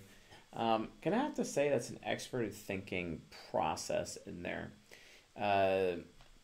And this guy is like really, I don't know, kind of insecure with being on camera and whatnot, and the experiences that he's giving other people. I'm gonna say direct, he's looking more and more like an INTJ. But it's hard to really explain completely. It's just that as an experienced chess player, that's something you see. You have an intuitive feeling. You can feel it in yourself. Yes, and that is why I find this whole premise very, very difficult, because in most aspects of my chess life, that will simply be the answer. I know, and I don't know why I know, or I think, but I don't know why I think that, because at some point it all becomes very, very intuitive. Yes, but I can say to you that most of life is like this. At some point, it all becomes very intuitive. Okay, yeah, sure, I'll put you down for abstract. The guy is an obvious NT. We're going to be testing against INTP, INTJ, just in case, but let's keep going. Many things I do in my life is intuitive, but is based on a very, very skilled analysis of my brain. When I behave socially, there's a lot of analysis going on, but I behave intuitively. I don't think about what I'm doing, but I'm doing the right thing. And if I'm not doing the right thing, people will see it very, very instantly. And I think in many ways it's the same with chess. that you have this pattern recognition, you have a lot of analysis going on, and you are presented to the result, but you don't really know how you reached the result. Yeah, I think that's exactly exactly what it is. You obviously you analyze, but it's based on patterns that you've studied over the course of your life. But do you remember the first time you played chess? I don't remember the first time I played chess. I don't remember the first time I played chess. Like, he keeps talking as extroverted sensing. I'm just not seeing introverted sensing here, guys. I'm just not seeing it at all. I want to say he's an INTP, but I'm not seeing it. Thing is, I wouldn't really call it playing chess, because I was just moving pieces around, I think, pretty randomly. And the thing is, it's very hard to remember. I think pretty randomly. That's an SI statement. That's an SI statement. This guy's a little bit harder. Let's stay in the game. Remember sequences of moves that don't really make any sense. And it's also not like I caught the bug immediately, because the first couple of years after I learned the rules, I found it very, very hard. And I sort of... After I learned the rules, after a couple of years, I learned that very hard. All right, now the little introverted sensing is coming out. Start talking about his experience a lot. This is getting interesting. I remember the time when it turned around and I got really interested in chess, and I still remember a lot. I remember the time it turned around and I was really interested in chess. Okay, there you go. Some introverted sensing. A lot of the thoughts that I had about particular games back then, but before that it's very, very scattered. So before you began to see the pattern, you don't remember what was going on. Can you tell me what was it that turned you on to chess? What happened? So the simple explanation is that I wanted to beat my older sister, because I wanted to beat her at everything. I wanted to beat my older sister because I wanted to beat her at everything. Outperform her. SENITEFI. There you go. You know, still very direct, not informative. My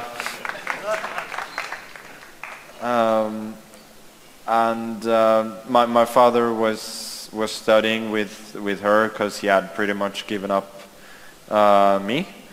In chess? In chess, yes. Yes. And it was fair. She was older, she was more mature. So it made sense that he would try with her, even though he thought that I might have a talent for... Even though he thought I might have a talent that's also TEFI, SENI. I don't know, it just really, really seems like SFP, NTJ, Quadra. I'm trying to prove INTP here, guys. I'm trying. For chess earlier on.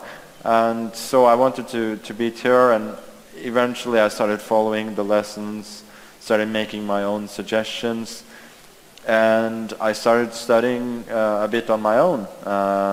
So I would look at games from books and magazines that we had in the house. He's talking about his process. He's also talking about system. He's very process oriented. That's very movement. He's not really talking about outcomes. Continue to study from there. But gosh, it's so hard. He's really balanced. Because my father is an avid chess player, and I would constantly ask my father questions about this and that, but mostly I would just study on my own and be very curious just to explore new possibilities. Yeah, very curious to explore new possibilities because I'm abstract. Talking about his father a little bit more, studying his father. It's also extroverted sensing. And then when did you... I want a different interview. I really want a different interview entirely. Let's do this one. Yes. Magnus was chosen as one of Time Magazine's 100 most influential people in the world. Garry Kasparov writes that if Carlsen can rekindle the world's fascination with the royal game, we will soon be living in the Carlsen era. I am pleased to have Magnus Carlsen at this table. Welcome. Thank you. It's good to have you here. Somebody brought this in. I really, really wish I knew. Maybe I will in, 20, 30 years when I'm older and wiser. Maybe I will know in 20 or 30 years when I'm older and wiser. I could argue NI critic there, but that's technically an NI statement. I could argue NI critic, but we'll see. Right now, I know that, I've spent a lot of time on chess, obviously, and I've developed a feeling for the game. I calculate well and so on, but there are also many others who put in the same hours, have the same dedication. So it's hard to say. But what I do know is that the game somehow comes naturally to me. You. Yeah. When did you discover that? I think pretty early on. I was spending a lot of time on chess, and somehow I kept improving. Spending a lot of time on chess, I kept on improving. That's movement, guys. It's movement. At a high rate, while the other players at my age that I was competing against, You were beating all of them and moving ahead. Yes, exactly. And then I was beating all of them, moving ahead. Yes, exactly. And talking about his achievements there. And it was always fun and while not effortless, nevertheless, things were going well. Yeah. What is it about chess you love?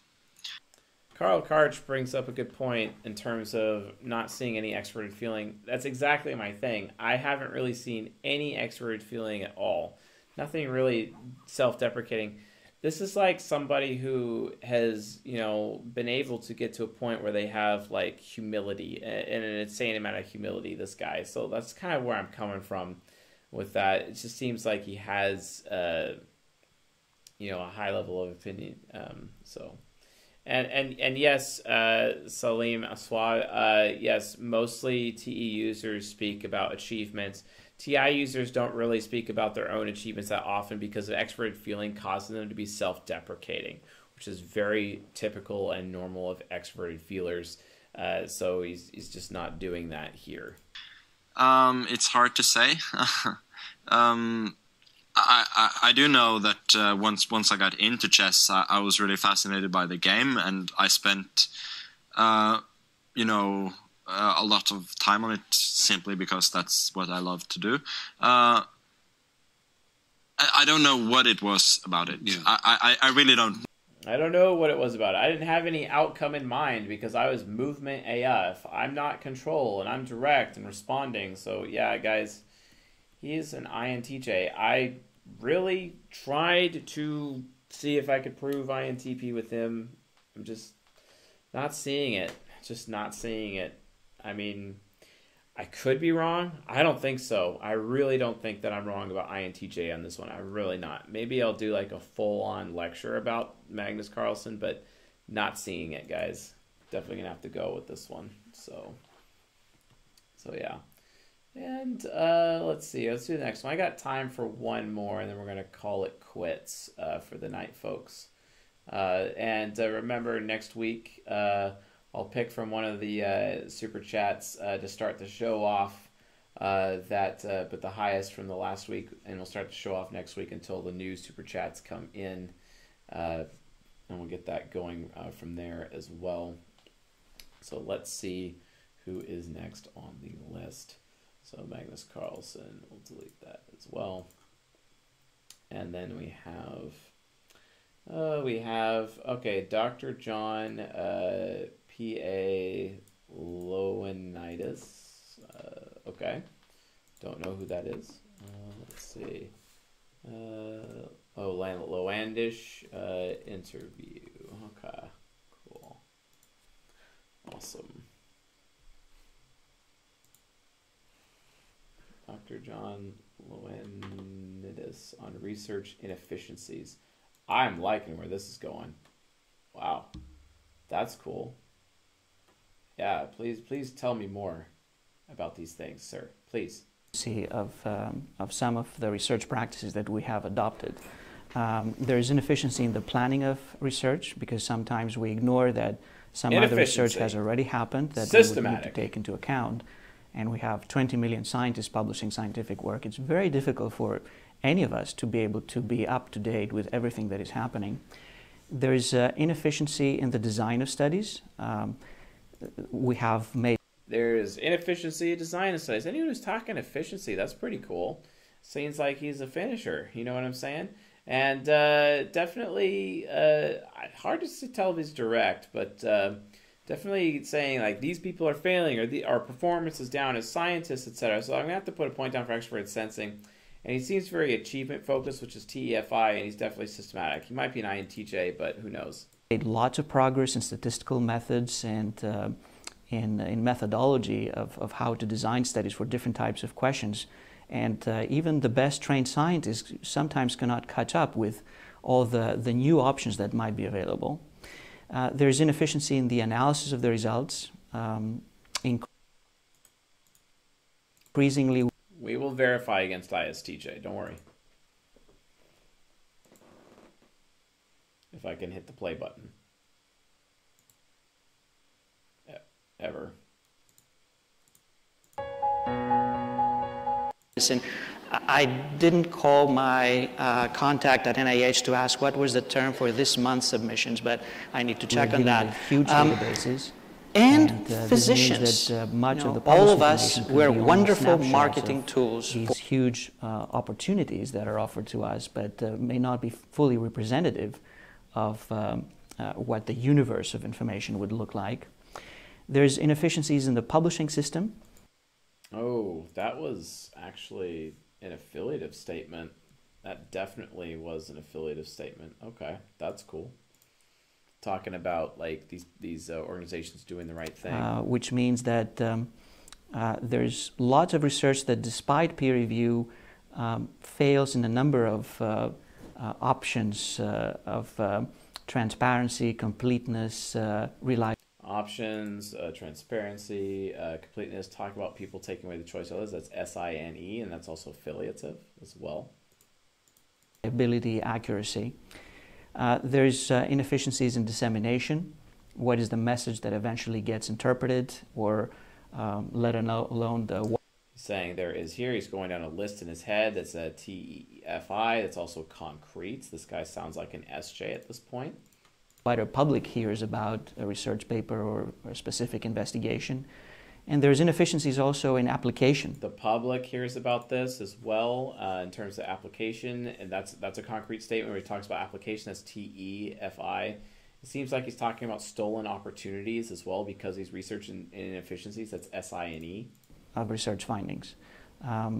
Since we have about 3 or 4 million papers published every year, if we just have only some of them unsystematically influencing what eventually will get translated into applications, we could have a distorted picture.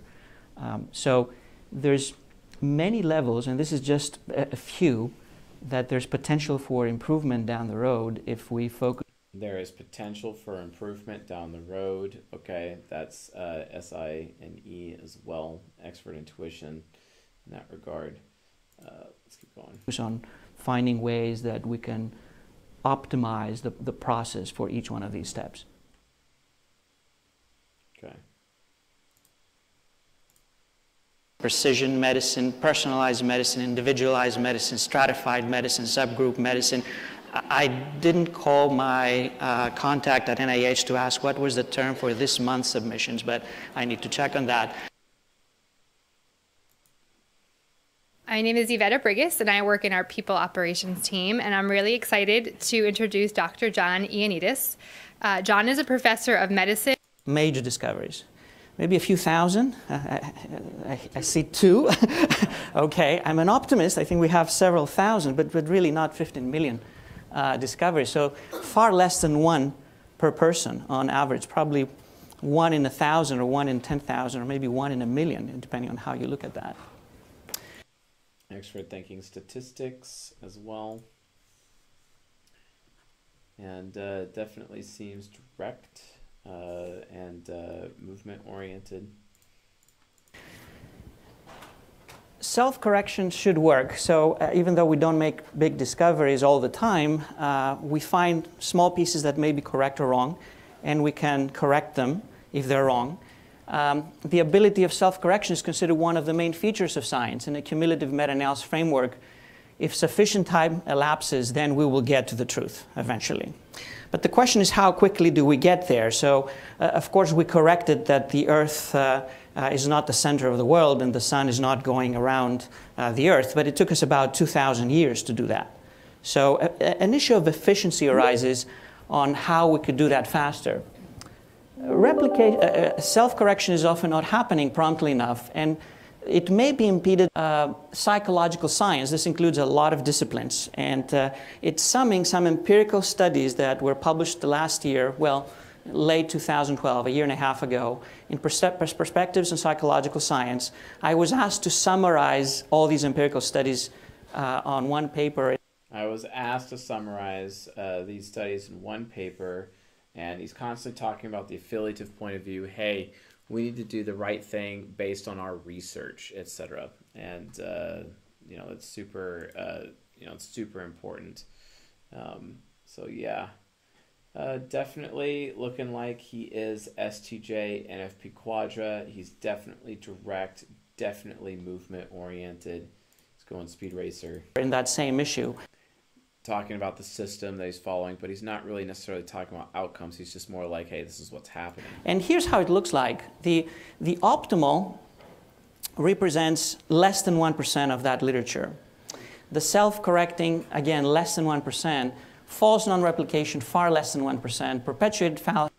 It's kind of interesting because he's kind of almost being, I'm not calling him a hypocrite, but like he's pointing out hypocrisy.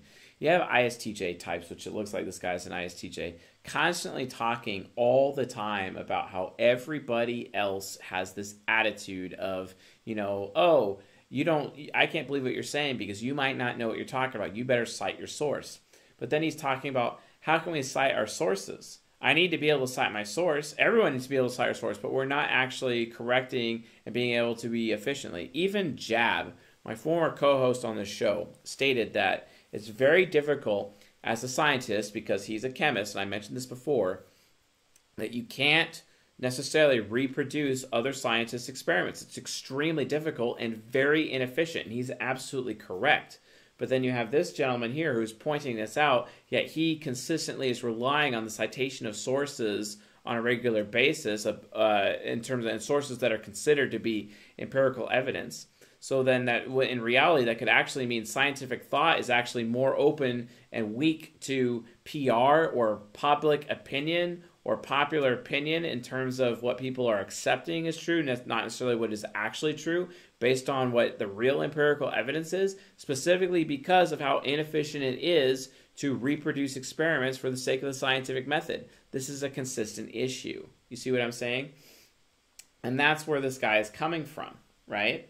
So, and yes, Cabron in the chat put up a very good point.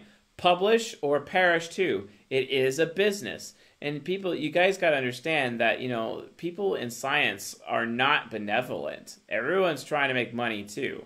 Look at the interest. I get that I'm triple systematic as an ENTP, but look at the interest. What are people's interests? This is something that John Nash has been trying to point out to everybody from a game theory standpoint. And yes, I'm going to be doing lectures on game theory in the very near future, but this is all sort of very necessary. Let's keep going. I'll see 2%. Unconfirmed gender. Christina and Young Sundquist at the University of London do have access to these databases. So what we did here, we just did an analysis. We are trying to associate all medications against all cancer. There's about 2,000 different types of medications. We group them into 550-something clusters because there's several beta blockers, for example. We believe that this is sensible, that 3 out of 4 medications. Ooh, they believe that this is sensible. Wow, that's a very SI statement, and it's also TEFI. There's no reason to go any further. This man is an ISTJ, for sure. Definitely an ISTJ. A little bit hard to detect on the introverted sensing versus extroverted sensing side, but definitely an ISTJ based on all the other evidence that we have. It's pretty excellent to see that, because this guy is very well rounded within his other sides, pointing out inefficiencies with ESTP shadow, and then trying to get the word out with his ENFP subconscious. This man is pretty well developed. So, all right. So that's going to be concluding today's show on this. But I would like to mention, folks, we do offer free coaching. If you guys do transcripts, go to the Contact Us drop down on csjoseph.life and put in a request to receive a transcript. You guys can earn coupon codes for coaching. I think it's like $100 off per package done. So we really need more transcripts, guys, to get all of the videos transcribed and on the blog for anyone to read. It really helps. We might even have them translated into other languages as soon as all of them have been transcribed into English. And we'll be happy to talk to anyone who can offer, language translation on everything that we got.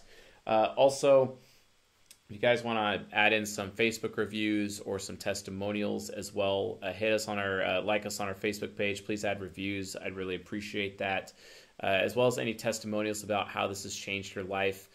Please do that at csjoseph.life, and then go to the Contact Us drop down, do testimonial submission. We'd really appreciate that.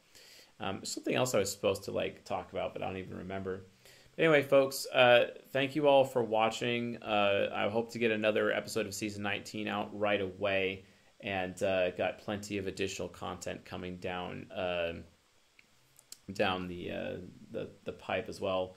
I just looked at my content delivery plan and this huge spreadsheet on top of all the lecture requests, because I kept track of every lecture request that comes in through YouTube comments, and it is absolutely insane. Seriously, it is insane. I think we're knocking on maybe potentially upwards of 2,000 possible videos to do, which is crazy. And I also hired a consultant recently to help us optimize our SEO and make changes around here, because there's just a lot of things that are being done inefficiently, and we're trying to get that figured out. Also, I will be doing a lecture on verifying Shane Dawson. People have been asking me for that. That's coming. Doing one on Drake as well. Doing one on Ethan Klein as well. If you guys have any suggestions in terms of which famous people you would like to have verified, go to csjoseph.life, go to Contact Us, and throw in a support ticket. You can email support@csjoseph.life. It'll create a ticket. If you would like to see a lecture about verifying somebody's type, I'd love to get those lecture requests. I'm actually going to be creating a new playlist just for verifying people that we've typed on these live streams, just to go in a little bit deeper, and we're going to keep going from there. Hopefully we can make something great. But yeah, definitely doing some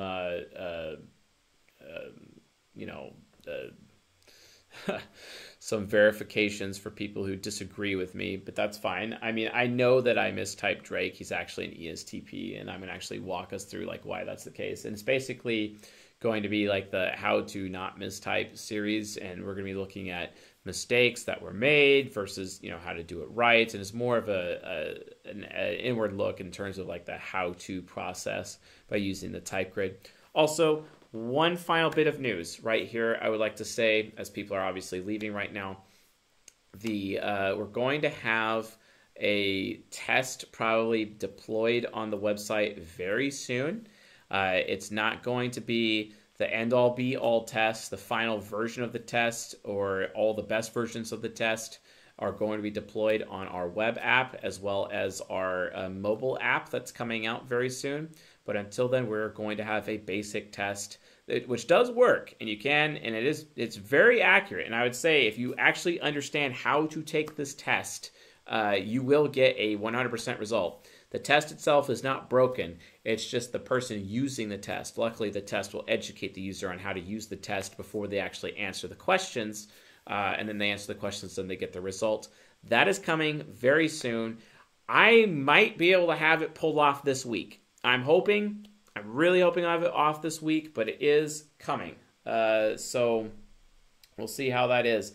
And by the way, if you guys want me to, like I said, if you guys want to see people redone and reconfirmed and verified, you got to make a submittal. Email support@csjoseph.life or email csjoseph@csjoseph.life.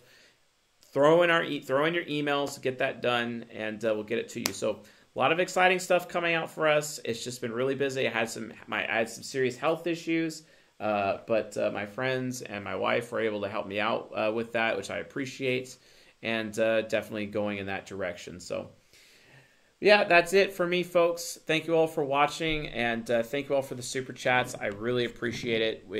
And thank you all for the support in the channel. Like I said, next time we do this, I'll just go off the next highest super chat until additional new ones come in as well. Otherwise, thank you very much, folks, and thanks for watching, and I'll see you guys next time.